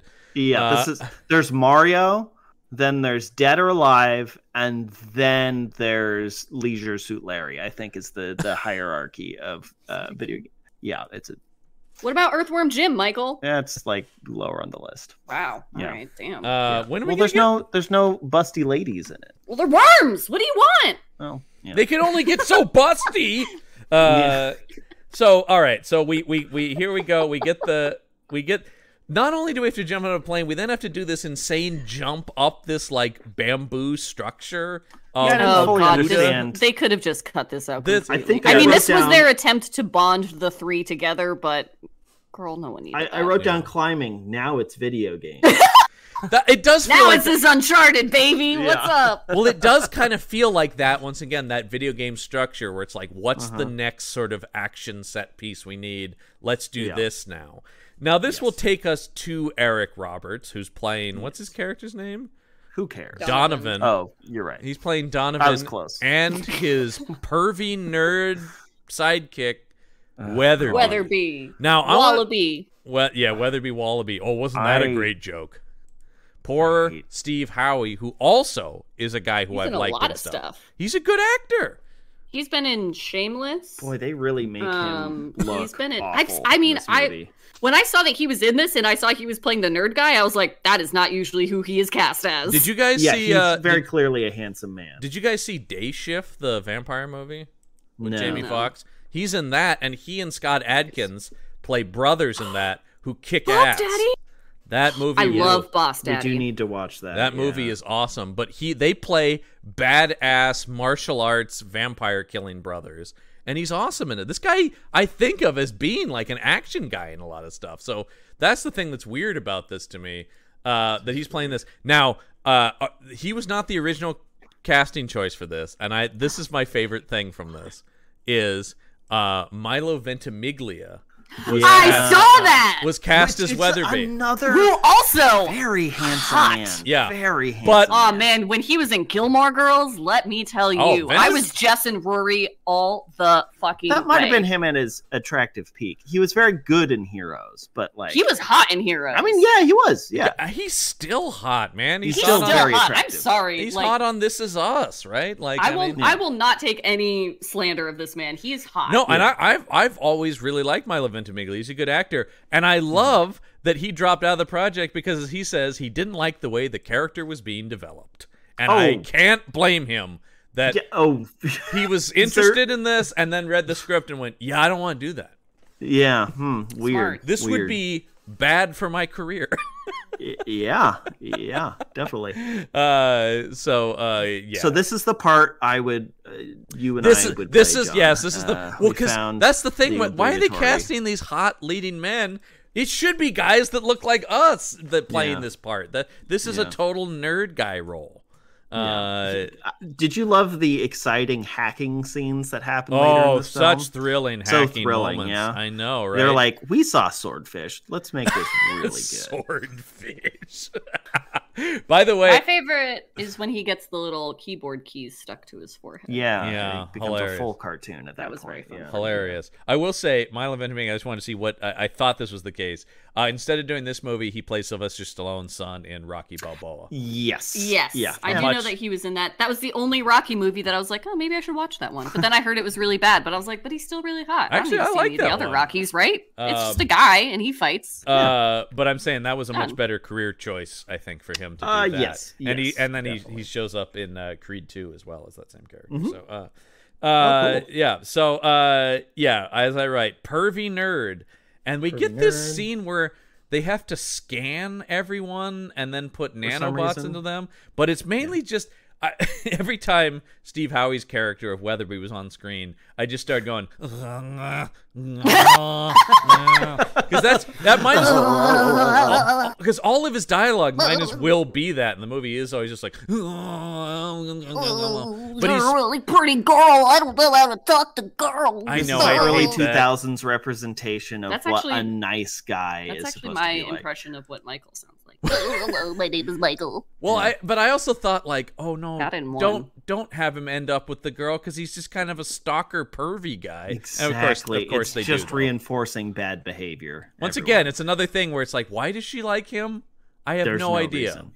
There's no reason why she would. Well, because he is actually a good-looking dude. Yeah, and It's just- they he's- like mat the hair down. They put the glasses. They Hair gave is him really greasy. greasy hair. Yeah, they really try to make this guy not handsome. Michael was like, "Why is his hair so greasy?" And I just went, nerds don't shower." That's really what they're going for, right? Where it's I like- mean, that's the stereotype. Yeah, they're they're like, really- they're all just playing their Video games or looking at their computer. But yeah, and also once again, there's all these beautiful women. I don't know. They don't do a good job of explaining why he's so fixated on Helena specifically. Specifically, yeah. I don't Yeah. know. And then when we She get got this, donk. What she's gorgeous. They're all gorgeous, though. I just think it's so interesting that they don't really go. Once again, because no character is defined, I have no idea why anyone has any reaction to any other character in the movie. Now, they basically. did cut the scene that explains that. So he used to call himself the garbage man because he's really into that dump truck. One of my favorite Parks and Rec lines from the Gross Sewage Joe when Leslie Knope asked, "Why do you even like me?" He goes, "Because you got a killer dumpster." Just like, what a horrible thing to say. Terrible thing. I love Sewage Joe on that. Also, show. not true. What? Her butt is not that. It's not. Oh, in this movie? No, Leslie Knope. Leslie Knope? I don't know. I don't really know that I she wasn't ever... staring at Amy Poehler's butt when Oh. watching that show. She's also always in like pants. I don't know that there's anything that really like. Depending on the tightness of the pantsuit, if you got a good donk, it'll true. show. It's true. Let me but tell ya. I don't know that anything on that show was ever designed to really indicate that. There So, wasn't just No. shots specifically highlighting the female characters. Believe it or rear not. ends. Believe Unlike it- this movie. Unlike this movie, I have a clear image of everyone's butt in this movie. I'm starting to realize I have some critiques of Parks and Rec. And then Maybe it's not as good as I remember. You know what? I just not Rewatched enough. I do love that Leslie's obsessed with Ben's butt for a man who Yeah. I think Has similar. no butt. Has no butt. Yeah, a similar affliction that Mr. Scott and I share is a lack of ass. It's just flat, Yeah. straight down. Which is funny because I relate to Leslie Knope because I always talk about Michael's butt. Yes, I think people can go back and listen to previous episodes of the show and hear that. Yeah. Yeah. Yeah, and then Or just like in the background of other recordings, you know. I'm not randomly talking about your butt in I'm the background. I'm If playing anything, you Matt hear Com. me randomly cackling at I'm something. playing we Matt do Com, and I hear just that. hear, Yeah. No! So Just shout about your butt randomly. Yeah. Here's an example of here's something that'll tell you a movie's bad. When a training montage just immediately segues into a fighting montage. I'm like, you just had a montage into another montage. Yes. That's really yeah. because we have them all. It's a pre-montage. We have them all montage. doing their training. They love, and it's very impressive that she can do it. They love the upside down, like curls that you know, or Jamie whatever, Presley ab was doing. crunches that she's doing. Yeah. Yeah, they love that. They show that a few times. Sure. I mean, it's impressive. She should be on Ninja Warrior, honestly. No, like I said, I'm just watching the movie going like, man, she really trained for this. Yeah, More than for I'm some going reason. like, oh, I'm not being like Weatherby and going, oh, la, la, la. No, you're just like, wow, that's impressive. Yeah. It's like, it is. yeah, I can't do that. It's the same thing in me watching Arrow when he's doing the salmon ladder thing. I'm just going like, God damn, he's really doing that. But I have a hard enough time getting off the couch. I can't do an upside down push or it's the sit up or it's whatever. the constant No, I realization prefer upside down push-ups. I think that's what I'm really good at. I'm just trying to understand how that Raising the roof, baby. Yeah, that's basically, that's the upside down push up, right? Yeah, I guess so. I guess It's that's just what that, it is. yeah. Stupid. So Do we want to talk about the acupuncture fight scene? we need to Which talk about which it. one? Well, The flashback the one? first. Oh, is there a flashback? that one? that sets With it the up brother. because Oh, Kasumi has right. this flashback to her brother saving Okay. her from, I don't know, another ninja clan that just kidnapped a her. I guess. random. They seemed like they were just like poor people, honestly, or like bandits. Yeah, I don't know. Once again, it's just literally everything is ill-defined in this movie. But yeah, and yeah, Yeah, because they live in feudal Japan, whereas I- everybody lives in the.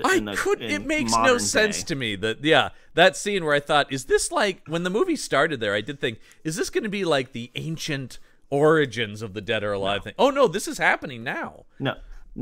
In the early 2000s, Japan was still going through its feudal stage. I know it is. It's a very offensive idea of like, well, that's what it's like in those foreign countries. Yeah, You know, yeah, it's still the far past over there. yeah. Or they think the idea that there's somebody thinking there are like castles on a mountain in Japan where this stuff is going on. Right, yeah. The rest of Japan is totally like modern. Right. It's just this one Yeah. castle that nobody's been able to get to, even though there's planes. I mean, the in this castles in movie. Japan are pretty fucking dope. I mean, they are, but Yeah, but you it's know. not. But there's not people still there doing like. Yeah, there's not weird, not shinobi clans, but isolated also I was societies. confused. Yeah, I don't Yeah, know. where it's like, Yeah. well, we've just decided to live like feudal Japan still. It's like, I don't think like that's the Amish. Yeah, exactly. Yeah. These are the Japanese equivalent the of the Japanese Amish. Amish. Okay. Jesus Christ. Okay. But yes, All right. this is making more apparently sense. No, it's not. Kasumi's family uses So she's just doing acupuncture a needles. Rumspringa, right? That's why they don't want her to go. But yeah, there is something about. So anyway, her family's weapon of choice are acupuncture needles. Yes. What is that Weapon about? of choice, but also they actually do acupuncture as like a healing. Yes, because because she does do acupuncture for It is- Tina. Yeah, it is both a healing and a weapon, right? Like, Just know- like the human body. Exactly. Wait, what? yeah, because so I guess the idea is that they're hitting certain nerves and muscles to paralyze people or something Sure, like that. yeah. I guess. Yeah, we all know about the chi blockers from Last Airbender, you know. And they also the that's needles the- float in the air for some reason, just wait for you to pluck them. Yeah, that's- that was my question. That's Yeah. the thing. I keep my frustration about this movie is like, is this a fantasy movie? I can't, because it seems like there's magic sometimes, but not other times. And that's the thing. I that just think they don't infuriated me. understand physics. It's just Japanese mysticism. You Well, know? that is kind of the thing about it. That is also kind of the shitty thing about it too, where it's like, you know, those Japanese people who are kind of magic. You're like, no, God. They're just really Yeah. good at other stuff. Yeah, that's the thing where it's like, you either need to pick a lane. You either need to be grounded fighting or go full Mortal Kombat, and this movie wants to have both ways, and it kind of pisses me off. Yeah. So we get all that flashback. He saved her, but then he supposedly died as part of DOA, and this is when she gets attacked. Is this the bamboo forest fight? I think. Who knows? Or no, or I this- can't or is remember this the the mirror? order of anything in this. This is movie. what I don't understand. I think we talked about this a there's little no, bit. like natural flow. No, there's no And plot to this Everything movie. just randomly happens, and purple hair chick shows up so randomly, and you're just like, girl, go away. And as we talked about, if the whole idea is, hey, we don't want you to leave because you might die in this DOA tournament, why is me going and killing you then? The That's answer to not. that. No, they're saying if you leave, you're betraying us, and if you leave, we have to kill you. Yeah, they don't that's- give a fuck about the DOA thing at all. Well, that's just stupid. Yeah, It is. Well, yeah. also because her brother left to do the DOA thing, and the purple-haired chicks was like, well, we fucking, so I can't kill him for Yeah. leaving. Yeah. But I can kill his sister. And I'm like, that's wild. Like, if this were the situation, and, like, Michael went to the DOA thing, and That we're sounds part of the same realistic. clan, and he didn't come back, and then the next year comes around, and his sister wants to go, and I'm like, well, I can't let you go, Kelsey. I have to kill you now. Yeah. Mhm. Yeah. Yes. Sorry. Make it make sense. It's Wait. the only Save way. it for my biography, okay? Or Kyle, it could be either of them. Either one. Yeah, I I'm think just- I think all the Listman siblings would do real well in DOA. I think so. Yeah, yeah. Man, this woman who plays the pearl-haired chick is in so many video game movies. It's crazy. Yes. Because she's in this. She's in several Blood Rain movies. She's in Alone in the Yeesh. Dark 2. Hey, yeah, man. You, as I said, stay tuned over on my Monsters podcast for the Blood Rain movies. Blah. We gotta Yeah. watch those. Jesus Christ. She's in Like a the name of the werewolf movie? Vampire. Oh, Vampire that makes Blood sense. Rain. Yeah. Is it Nazi related? I believe. I believe so. there's Well, some the kind third one's called Third Reich, I think. Oh or well, then something yeah, like that. yeah. Yeah, I thought that was the video game franchise where you just go around killing Nazis, or am I thinking of a You different might one? be thinking of Wolfenstein. That's what I'm thinking Wolfenstein, of. yeah. Wolfenstein, Blood Rain, they sound exactly the Well, same. they're all Oh. kind of in the same. Yeah, I mean, I do think of that. Anyway, she's also in one of the Dungeon Siege movies. Yeah, yeah, she's okay. in a lot of that stuff. As it says on her IMDb, trademark often plays assassins or female heroes. Okay. And she was ranked number 53 in Maxim's 100 Sexiest Women of 2003. What an accomplishment. Great. Yeah, she's whatever. job. She made no impression on me in this movie. Nope. I like the color of her wig. That's It's a good better. purple. That's I did better. like. It's the yeah, color of the purple I'm wearing right now. So I'm a fan. I liked all the purple in this movie. I agree. I like the purple swords and the purple armor and all that stuff. That's fine. I got no issues with the color in this movie. I do have some problems with Brian White's green little tuft of hair and goatee. And tough. Oh. Yeah, that's bad. Also, that was bad. Why they got to do him dirty like that? I know another good-looking guy who's just Yeah. done terribly. He's hot. Yeah. He's definitely hot. Absolutely. And this is twice now we've seen this poor guy done dirty by movies. Because he's terrible in 12 rounds too. Actually, we said he's never terrible. He does what's asked of him. It's just they're always asking him to do stupid stuff. Can we talk about the scene where he basically tries to sexually assault Jamie Presley? Yeah, It let's definitely- get into that. That it- sounds He's great. coming on hard. I was Yeah. waiting for our friend Ice-T from SVU to show up and go, hold up, Now hold up. you're under arrest. Yeah. Now this is not consent. Yeah. Handling New York's most delicate cases. But Yeah, he's basically being a sex pest for the entirety of this movie. yeah, it is. And yeah, this whole idea about, once again, he's a handsome guy who's like desperate and lame and awful. Yes. And then, yes, he also is very naked. Yes. But it's supposed to be like embarrassing, except for, once again, dude's jacked. He's Yeah. ripped. Yeah.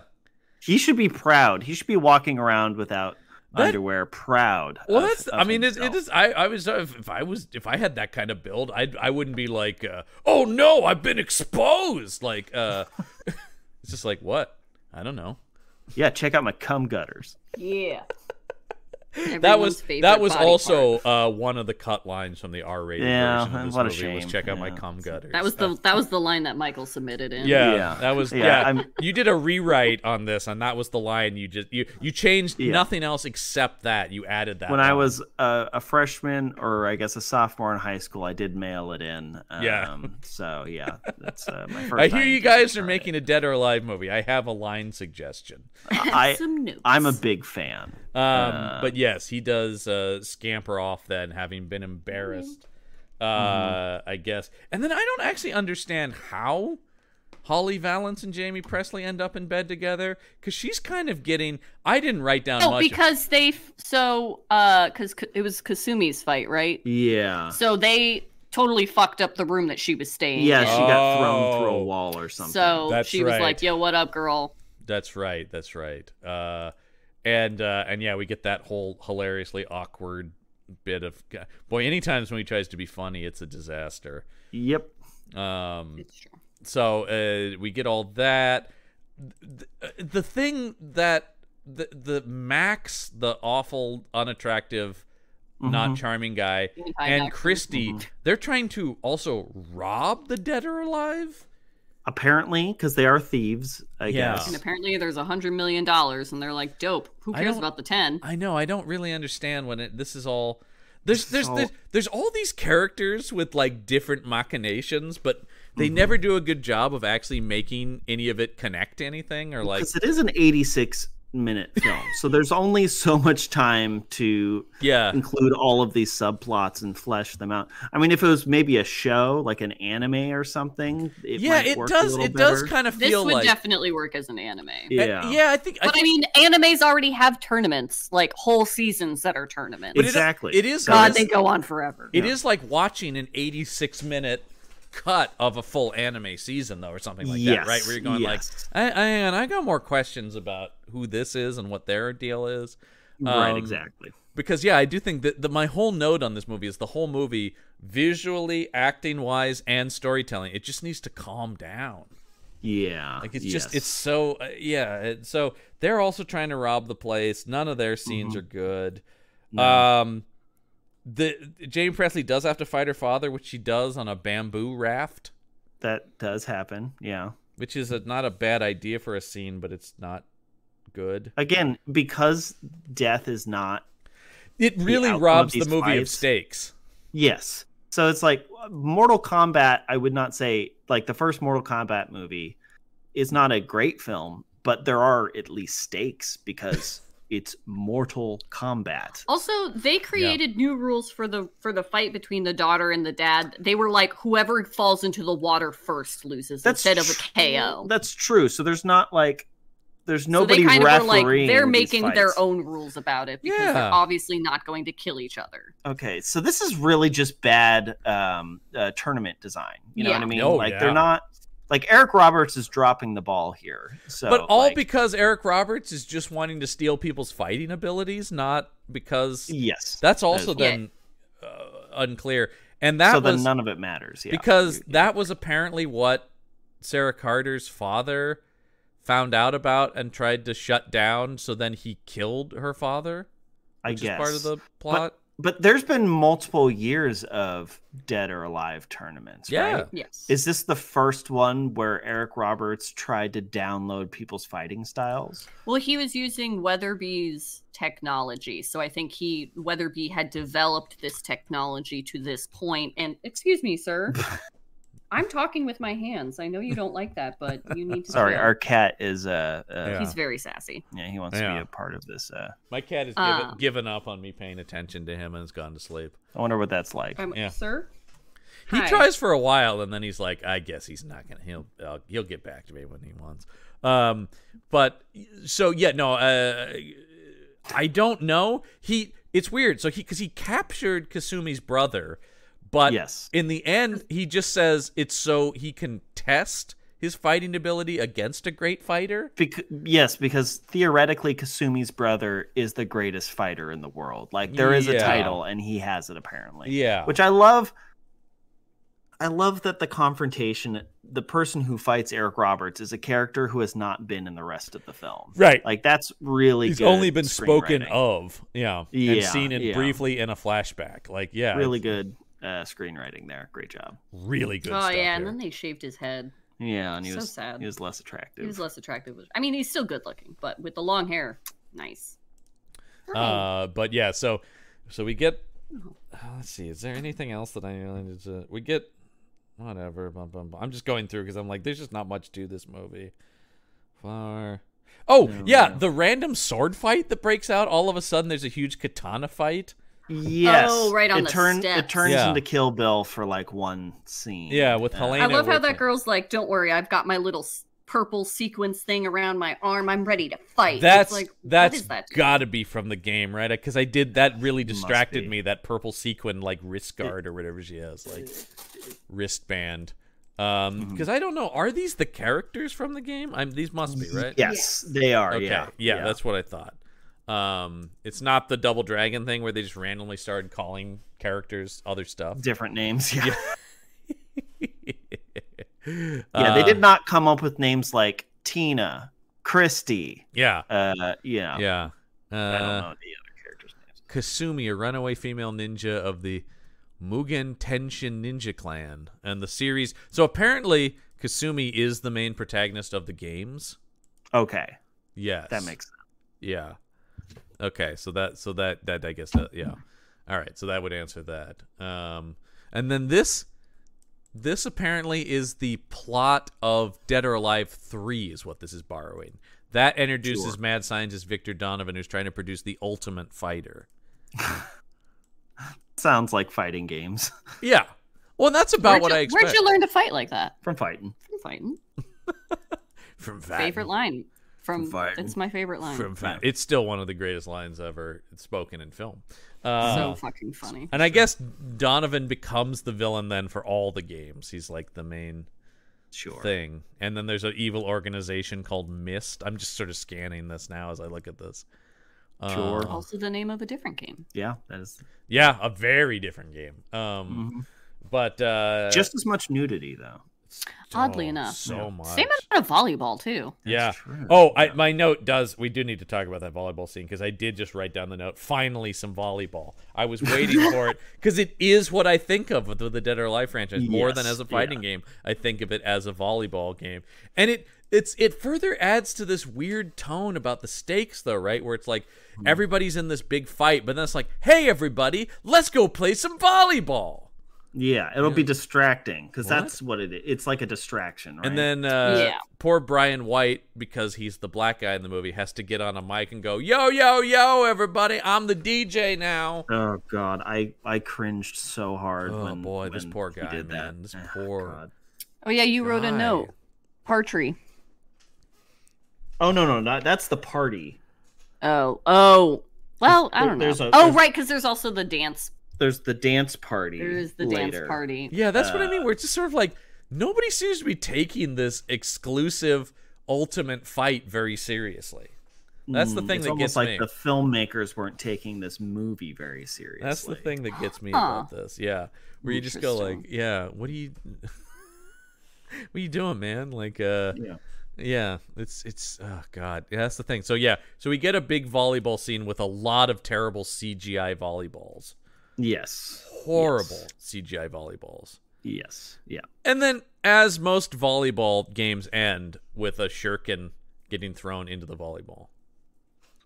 I'm pretty sure that's how traditionally they end. That's how it always ended when I played volleyball in my gym class in high school. That was it. It's like, all right, game's over. I was always on shuriken duty, which is... not the duty you should. The amount of people that Michael sent to the hospital. I mean, it was the problem. for the love of the game, you know. Yeah, I mean, the thing is, actually, had you known Michael in high school, him throwing shurikens around would not have been unusual. Oh, I'm aware. Yeah, you're aware of his ninja years. There are swords in our closet. Yeah. So I'm aware of the weeb. That is next to me right now. Our storage. Oh, they're in the storage now. Okay. Yeah. You don't need those on hand at your fingertips there exactly. No. I'm less wanted by various ninja clans these days. Yes, that's right. Yeah. Sure, the big knife is also in storage, huh? Oh, that's true. We should have that by the bed. Just in case. What is King of Fighters? That is another fighting. Well, there's a movie of that I'm discovering, so. Yeah, it's another fighting game. Yeah, like I said, there's a lot of fighting game movies. I'm now realizing. There's a lot. I mean, it makes sense, and they're all probably tournaments. There's multiple Tekken movies. I did not realize. Okay, sure. Yeah. Interesting. When are they going to make a Soul Calibur movie? That's what I meant. There are plenty of Soul Calibur games. Yeah, I'm surprised they haven't. They don't want to cast Faldo. That's why. I mean, I'm sure, especially now, video game movies are actually starting to turn profit. So I think everything's up for adaptation at this point because everybody sees that as the next comic book sort of thing. The only difference there being it's tougher. Some things lend the fact that you have something like The Last of Us being successful, that makes sense, right? I want the Soul Calibur cinematic universe. Yeah, there you go. Yeah. So Where Darth Vader and Yoda show up because they were in Soul Calibur 4. Okay, let's talk about the insanity of the fight between Christy and Helena, where noticing the tattoo on her neck tells her where the vault is. The puzzles solving and the password, all that stuff was so stupid. It felt insulting to me, the audience. Yes. Also, the fact that she was able to figure it out and mediocre dumbass was like, oh no, it's this tattoo on her lower back, and she's like, she's got another tattoo. And idiot. Yeah, and also I love the whole attempt to do like a Sherlockian thing where she's like remembering the fight and drawing the tattoo. It's like, wait a minute, I gotta, and then she looks. Then she's like, these numbers aren't. Wait, let me look in the mirror, and oh, that's the combination to the safe that's in the Buddha head. Here's my question: if she is the key to opening the safe, and like. So she's like, okay, let me get that tattooed on me. Let me get it tattooed on the back of my neck. Yeah. Where everyone can see it. Where I can totally see it. Well, she has a lot of hair. But the big move, put the number backwards. Then they won't know. Well, yeah. So it's hidden. Because that when she looks at it in the mirror, it'll be facing the right way. I guess that's true. Mm-hmm. Yeah. But still. Yeah. So they can never change the password? No, otherwise she's going to have to get a new fucking tattoo. Okay. Guys, I am not getting this tattoo done again. You need to pick a code. You need to fucking pick one, and can we keep it secure this time? Yeah. And then they're like, stop getting it tattooed on your body. Yeah. I have to. How else will I remember it? It's in my contract. I have to. A great reveal later Dad on. said. How else will I remember it? I don't. Dad, you tell me. The next one, she'll get it tattooed on her. She'll shave her head, get it tattooed on her skull. And there then you go. Do like a little like friar look where you get just like this part of your head. Ooh, that's interesting. The dome there piece. it is. Now we're talking. I think she could pull that off. Yeah. Yeah. Well, we'll see. Let's see. But yeah, this whole scene is stupid, and all of this stuff. Who cares about any of this? And it's, I believe, supposed to be raining, and they're fighting. Where are they fighting? On a beach. On a beach, yeah. But they're like in water. Yeah, well, they're on like the shore they're next of a to beach. water. Yeah, they're on. There's just so much rain. There's a big puddle. Okay. Yeah, so they're fighting in a big puddle. They are fighting in a big puddle. We love to see it. I will say it is one of the only times when I went, this doesn't look good, but I like halfway applaud the effort to try to make this seem interesting with the rain. Yeah. You know, where it's like, okay, this is attempting to do, but once again, it's also a thing where it's like you've seen other better fights in the rain in movies. Yes, definitely. Yeah, and also it's clearly not raining. Like it's clear that this is all fake rain because it's bright and sunny everywhere else. I'm also confused because this dude that she's for some reason teamed up with has already betrayed her. Yes. And then she actually gets the necessary information. She gets the code and the location of the money. Why are you even telling him any of this? I would just be like, dope, I'm gonna go get this 100 million myself. Mm-hmm. I'm going to conveniently make sure that this motherfucker gets killed in one of the fights. Mm-hmm. Yeah. Because he is technically a contestant, which again, I don't know how he even got invited because he's not a fighter. I don't think, does he ever just fight conveniently have him die, take the 100 million, go buy an island, and fucking be in bikinis all day and invite all the ladies. Come on. He does have a fight scene in the movie. And it's sad.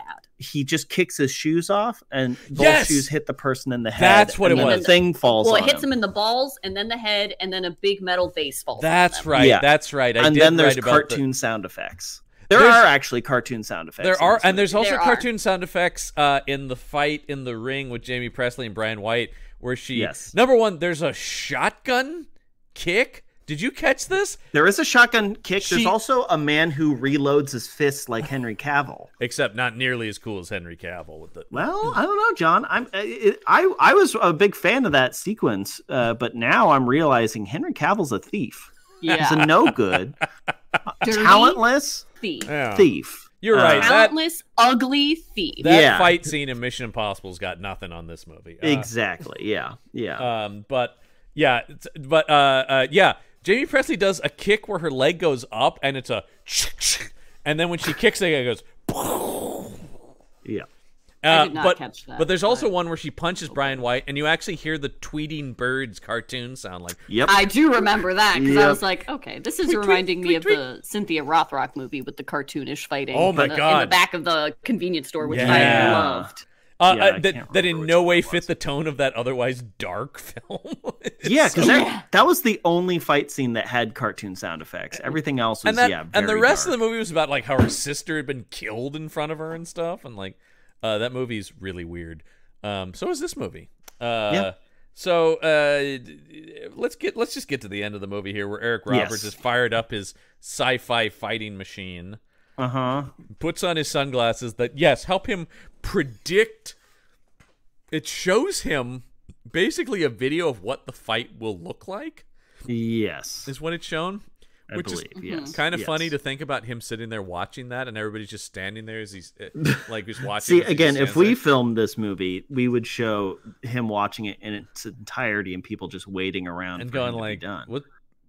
what's he What are you doing? doing? Yeah, what's he doing? What's he man? doing? Is he, Yeah. Can he see? Is he all right? That's a Wow, those are stupid sunglasses. Huh? I know, and I love it takes him so long to knock the stupid fucking sunglasses off of him. I know, it's one of those things where you go like, that seems like that's the way you defeat him, you guys. I don't know. I'd be like, I'm not screw any fighting form I know. I'm just gonna walk up and snatch him off his fucking face and break him and be like, okay, now what? Yeah. I'm gonna rip off your fucking rat tail, you bitch. Let's set aside the fact that he has special sunglasses that help him win fights. Mm-hmm. If I Yes. am in a fighting tournament with somebody wearing sunglasses, the first thing I'm doing is punching those sunglasses and breaking them. Agreed. Right? Yeah. Like Then why? those shards can get into their eyes. Right? Yeah. If you're stupid enough to wear sunglasses to a martial arts tournament, Yeah. It's pretty dark where they're fighting. that's true. Actually, and those, yeah. those are pretty dark sunglasses. They are. Yeah. Interesting. Yeah, that Just is weird. We've got a lot of theories. And Got a then lot we of- then we yeah. get to A lot of watch logistical Eric things that Roberts don't make try to sense. do martial arts in a movie. And we Oof. love Eric Roberts on this show. And he's a fit middle-aged gentleman, but it still looks like your dad is doing a fight scene. It's embarrassing. Like, and he keeps his in costume shape. is not helping him. No, either. and the aforementioned we have mentioned the little braided rat tail thing that clearly is just clipped into his hair, right? Oh, Yes, yes. because you don't see it in every scene. No, it's just like they're like, hold on, let me there we go. It magically shows up. Yeah, like halfway through the film. Yeah, it's dumb. It's a dumb look for this character. And every scene is this is where you get a lot of the stuff that drives us insane about clearly like we learned these 2 punches, then these 3 punches, then that kick, you know. Yeah, and we're just cutting around people not knowing the choreography or there not being choreography. One of my biggest laughs is when Weatherby hacks the machine and then it sends a CIA alert. It comes up on the screen. It just goes, CIA alerted. And he's like, yeah, gotcha, Eric Got him. Roberts, with my fancy hacking. Ugh, God. I hated every moment that Weatherby was on screen. I hated. Yeah. It's hard to look into that mirror and see shut up. yourself reflected. And, of course, here's a quick. Why does the island blow up? What's the reason for this? Eric Roberts. He puts it into self-destruct. Okay, he Yes. does put into self-destruct. That's what I thought. Yes. But before he right after he hit self-destruct, Kasumi nails him with one of those. Her brother hits him in the foot. Does the foot thing, yeah. Yeah, and then Kasumi hits him in the neck with the acupuncture, so he's like paralyzed there. Yes. As everyone else jumps an insane distance that would absolutely kill them That would kill them, yeah. away Yeah, from this exploding temple. They would hit the surface of the water like cement. No, you Yep. lost table privileges. And they dive away, of course, in a more terrible CGI as Eric Roberts is engulfed by CGI flames. What a way to die. And then we run into our favorite pirates again. I and couldn't then- believe this. I was like, the fucking pirates are back? Because, yes, they're all in the water, and these pirates are back. And the joke is just that when they see Jamie Presley, they're like, oh, no! Roll credits. I did think it was going to be a roll credits when she punches the camera Oh, I and guess it they goes to did. black. Yeah. I thought, wow, that's the end of the movie. No, we need to see everybody driving away. All our couples are together. Yeah, I also was confused. Except for the brother and the purple-haired girl. They Yeah. are not on that boat. No, I Yeah, don't they know. they died on the island. I think. guess so. But yeah, I also was confused as to why Christy and Max were together, because I thought Max had betrayed her and was a bad guy now. Yeah, you'd think. I mean, I don't know. He's don't know. around, I guess, and she knows that she's smarter and more capable than him, so he's not really a threat, so might as well use him for something. Yeah, I guess.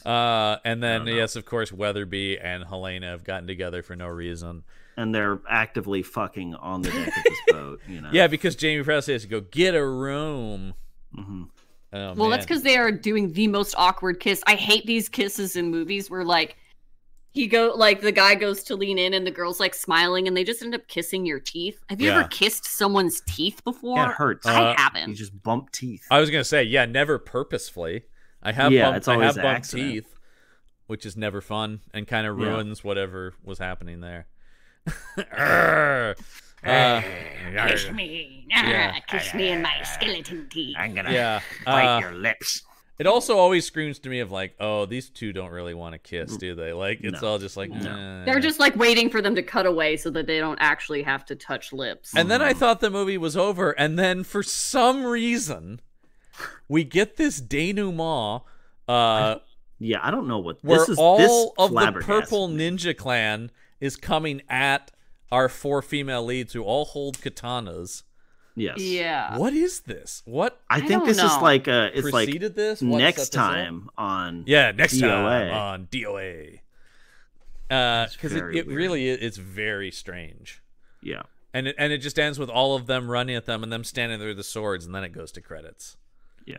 Wow, what Yeah. the hell is this movie? This I movie's don't really... This movie, just like, there's no thought that went into this movie. It is, yeah. It is Um, pure id, I feel like. Yeah. The costumes are cheap. The styling is very of the time. God, the zigzag part The zigzag part on on Christy. Christy. Yeah, that was interesting. Yikes. I Uh, remember that being popular. A lot of the Yes, fashion in this yes. movie I remember I also- being I popular also and clocked being the like, zigzag, there's a yeah. reason that this shouldn't come back, even though a lot Yeah. of it is, and I'm upset about it. But we don't have time to unpack all of that. Yeah. Mm. We didn't really enjoy this movie, but there's some other misguided souls out there who apparently think it's a good movie. So it's time once again for me to find the most misguided IMDb review. And honestly, this one was hard to choose. Yeah, There's there's a a lot. lot to pick from. Quite a few. There are quite a few, but I will go with this one simply because it's a classic action shelf attitude, Listman.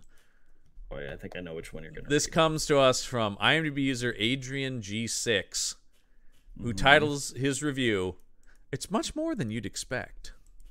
Is it?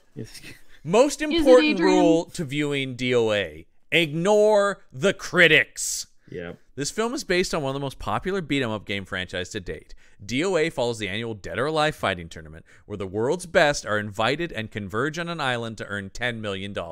This should all be familiar to fans of the game series, as it was to me. What makes this movie different to the games, however, is that it takes a slightly less dark path along the story. Where the games are oftentimes serious, this film is lighthearted and fun. All of the performances are competent, and the actors do a fine job in the fight scenes. Holly Valance does well in her film debut as Christy and delivers a polished performance. Sarah Carter is bubbly and cheerful as Helena, and in my opinion, delivers the best performances in the numerous fight scenes. Yikes. Devin Aoki does what she needs to for Kasumi.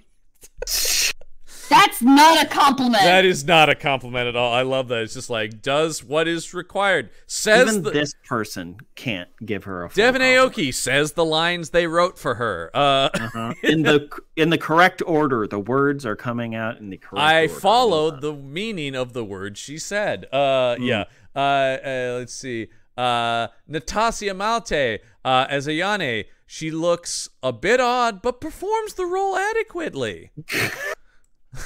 There's some good supporting roles, such as those of Zack, Bass, Leon, and Bayman. And for fans of the games out there, you'll be happy to know that most of the characters put in some kind of appearance. I had fun looking for shots of them. But the show stealer is Jamie Presley as Tina. Despite the competition from Carter and Valance, Presley excels as the beautiful wrestler with the southern accent and killer skills. The music and set design is fine. And the special effects hold true to the game series, i.e. they look like a PlayStation 2 game, probably, yes. I'm not sure that's do. a thing where you want it to be like the games, Yeah. I really am glad the special effects look like old video games. So let's see here. The special effects hold true to the game. There's even a volleyball scene. You know why. That's in parentheses. My major gripe was with Eric Roberts as Donovan. He just seems so wrong.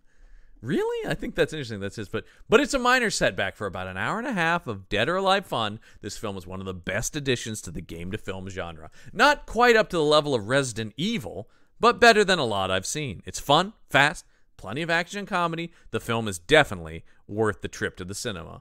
But it's still an entertaining ride for those of you who aren't fans of the games. Try to bring a friend who is so they can fill you in. 10 out of 10 stars. Okay.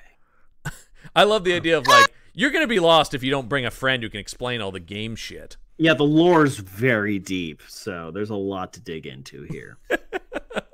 Good Lord. Yeah, this guy's out of his mind. This guy's There delusional. are a few good reviews for this one. Yeah. There I are, don't well, know. because, I just feel like everybody, if they're saying anything other than, boobs, they're lying. You know what I mean? That's the thing where that was also a big theme, which is there's just boobs in this, but you know what? It's a guilt. I'm never telling anybody I enjoy this film, but I am going to give it a positive. I just own that. Honestly, I have more respect to own that. I will say, not really any one-liners in this movie. Nope. Which surprises me. Or not There's really. only really one death. Yeah, and it's not that exciting, so I don't really think we even have any of that to talk about.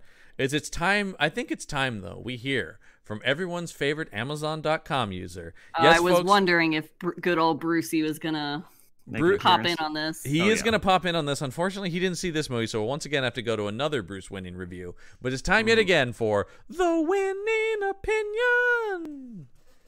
Bruce Winning, this is his review of... Now, listen, we know one thing about Bruce. Well, we know a few things about him. One thing we definitely do know about him. Not a sci-fi guy. Not a science fiction fan. Which is why I was surprised when I saw recently he had watched the Jake Gyllenhaal film Source Code. Interesting. Yeah, time travel adventure with Jake Gyllenhaal. Here is Bruce's thoughts on the movie.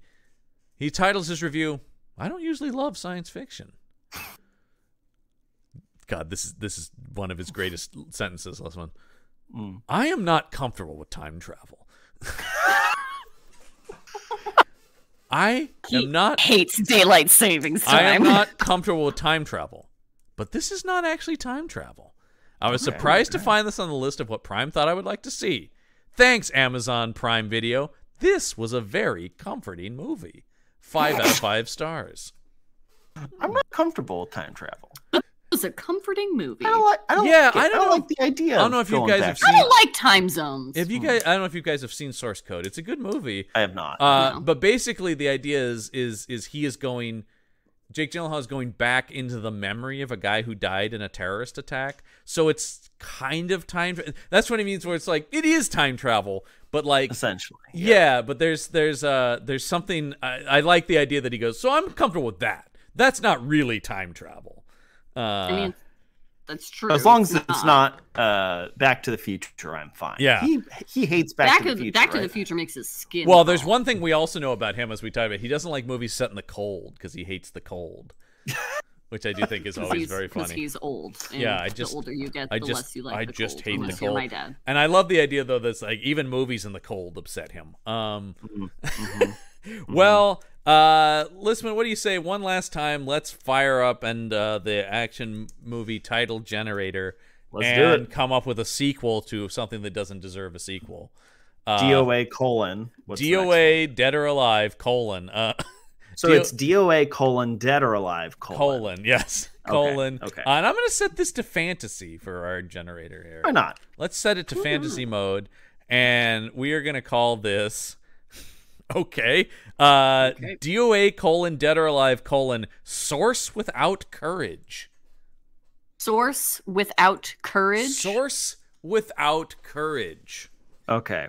So it is revealed that Eric Roberts and Helena's dad did not invent the DOA. Mm. The DOA is a long-standing, An ancient. Yeah, they discovered an that. ancient tradition. There you go. There you go. So they have to find the true source, the true origin. The true of the source. DOA. It's our 4 leading ladies now teaming up to find the true source of the DOA.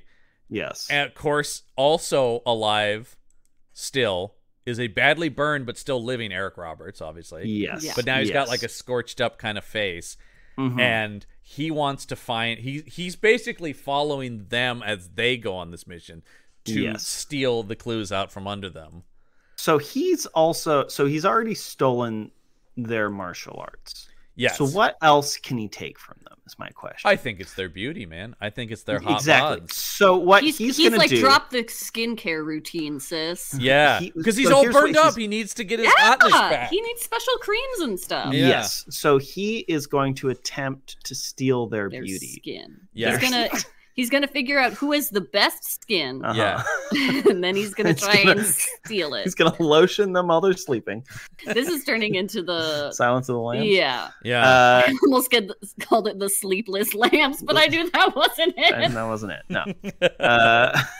The Sleepless Lambs. I like that. That was the less popular sequel. So Eric Roberts, by the end of the movie, is going to have a full-on voluptuous woman's body, and like crazy. He wants to put his consciousness into one of them. Ooh, there you go. Yes. Oh, so then you get the very disconcerting thing of these gorgeous women with Eric Roberts' voice coming out of them. Yes, exactly. Yes. That's Man. What is the true? But what is the true? We went on an Eric Roberts tangent here. Yeah. What is the true origin Of DOA? I don't know. Maybe it's actually Asian people. Sure. Yeah. Oh man, it's Yeah, Sho well, because- Kosugi. We get Sho in this.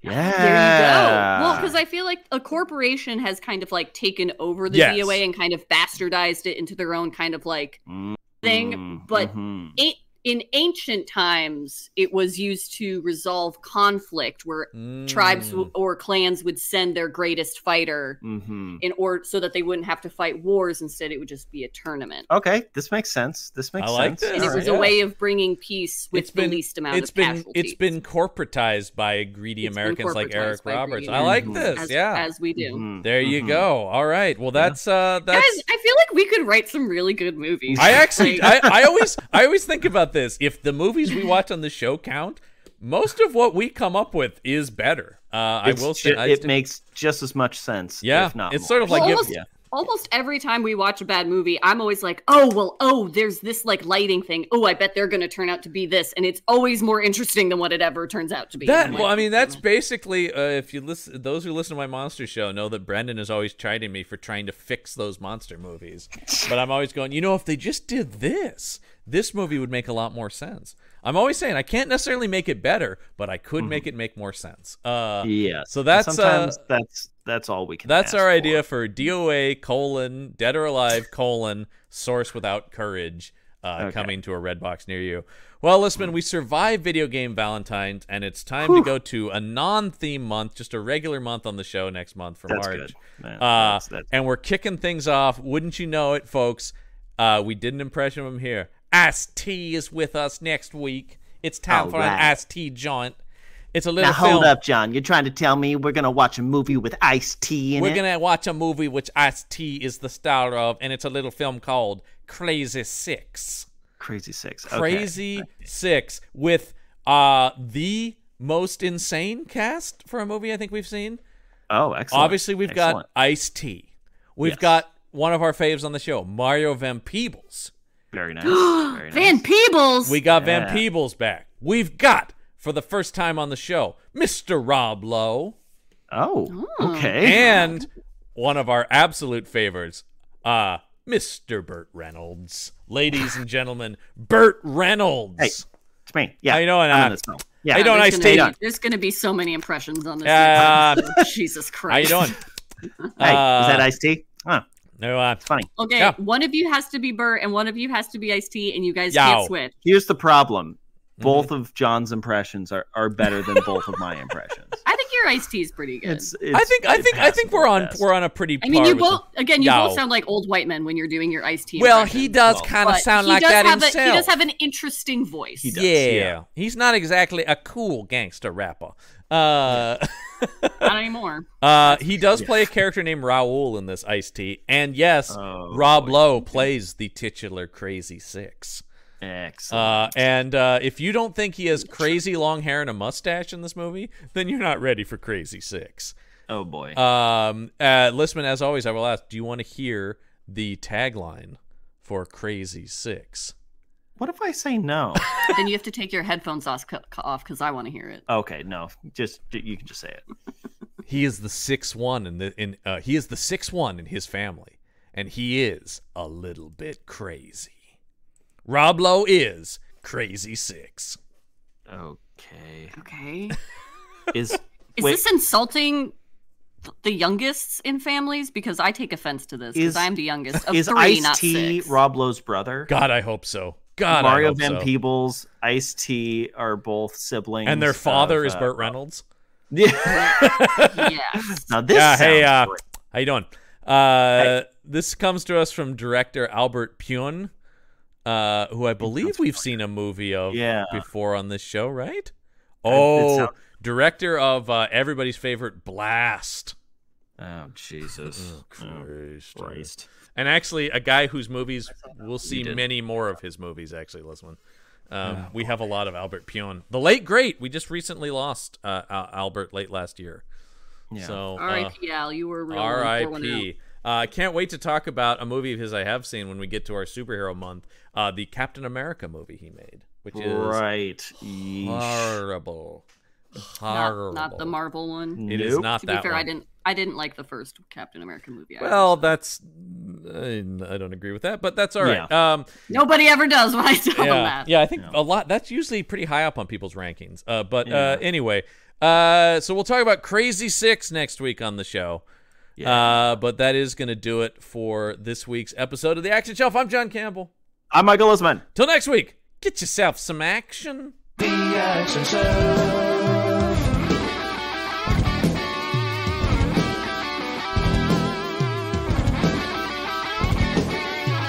The Action Shelf.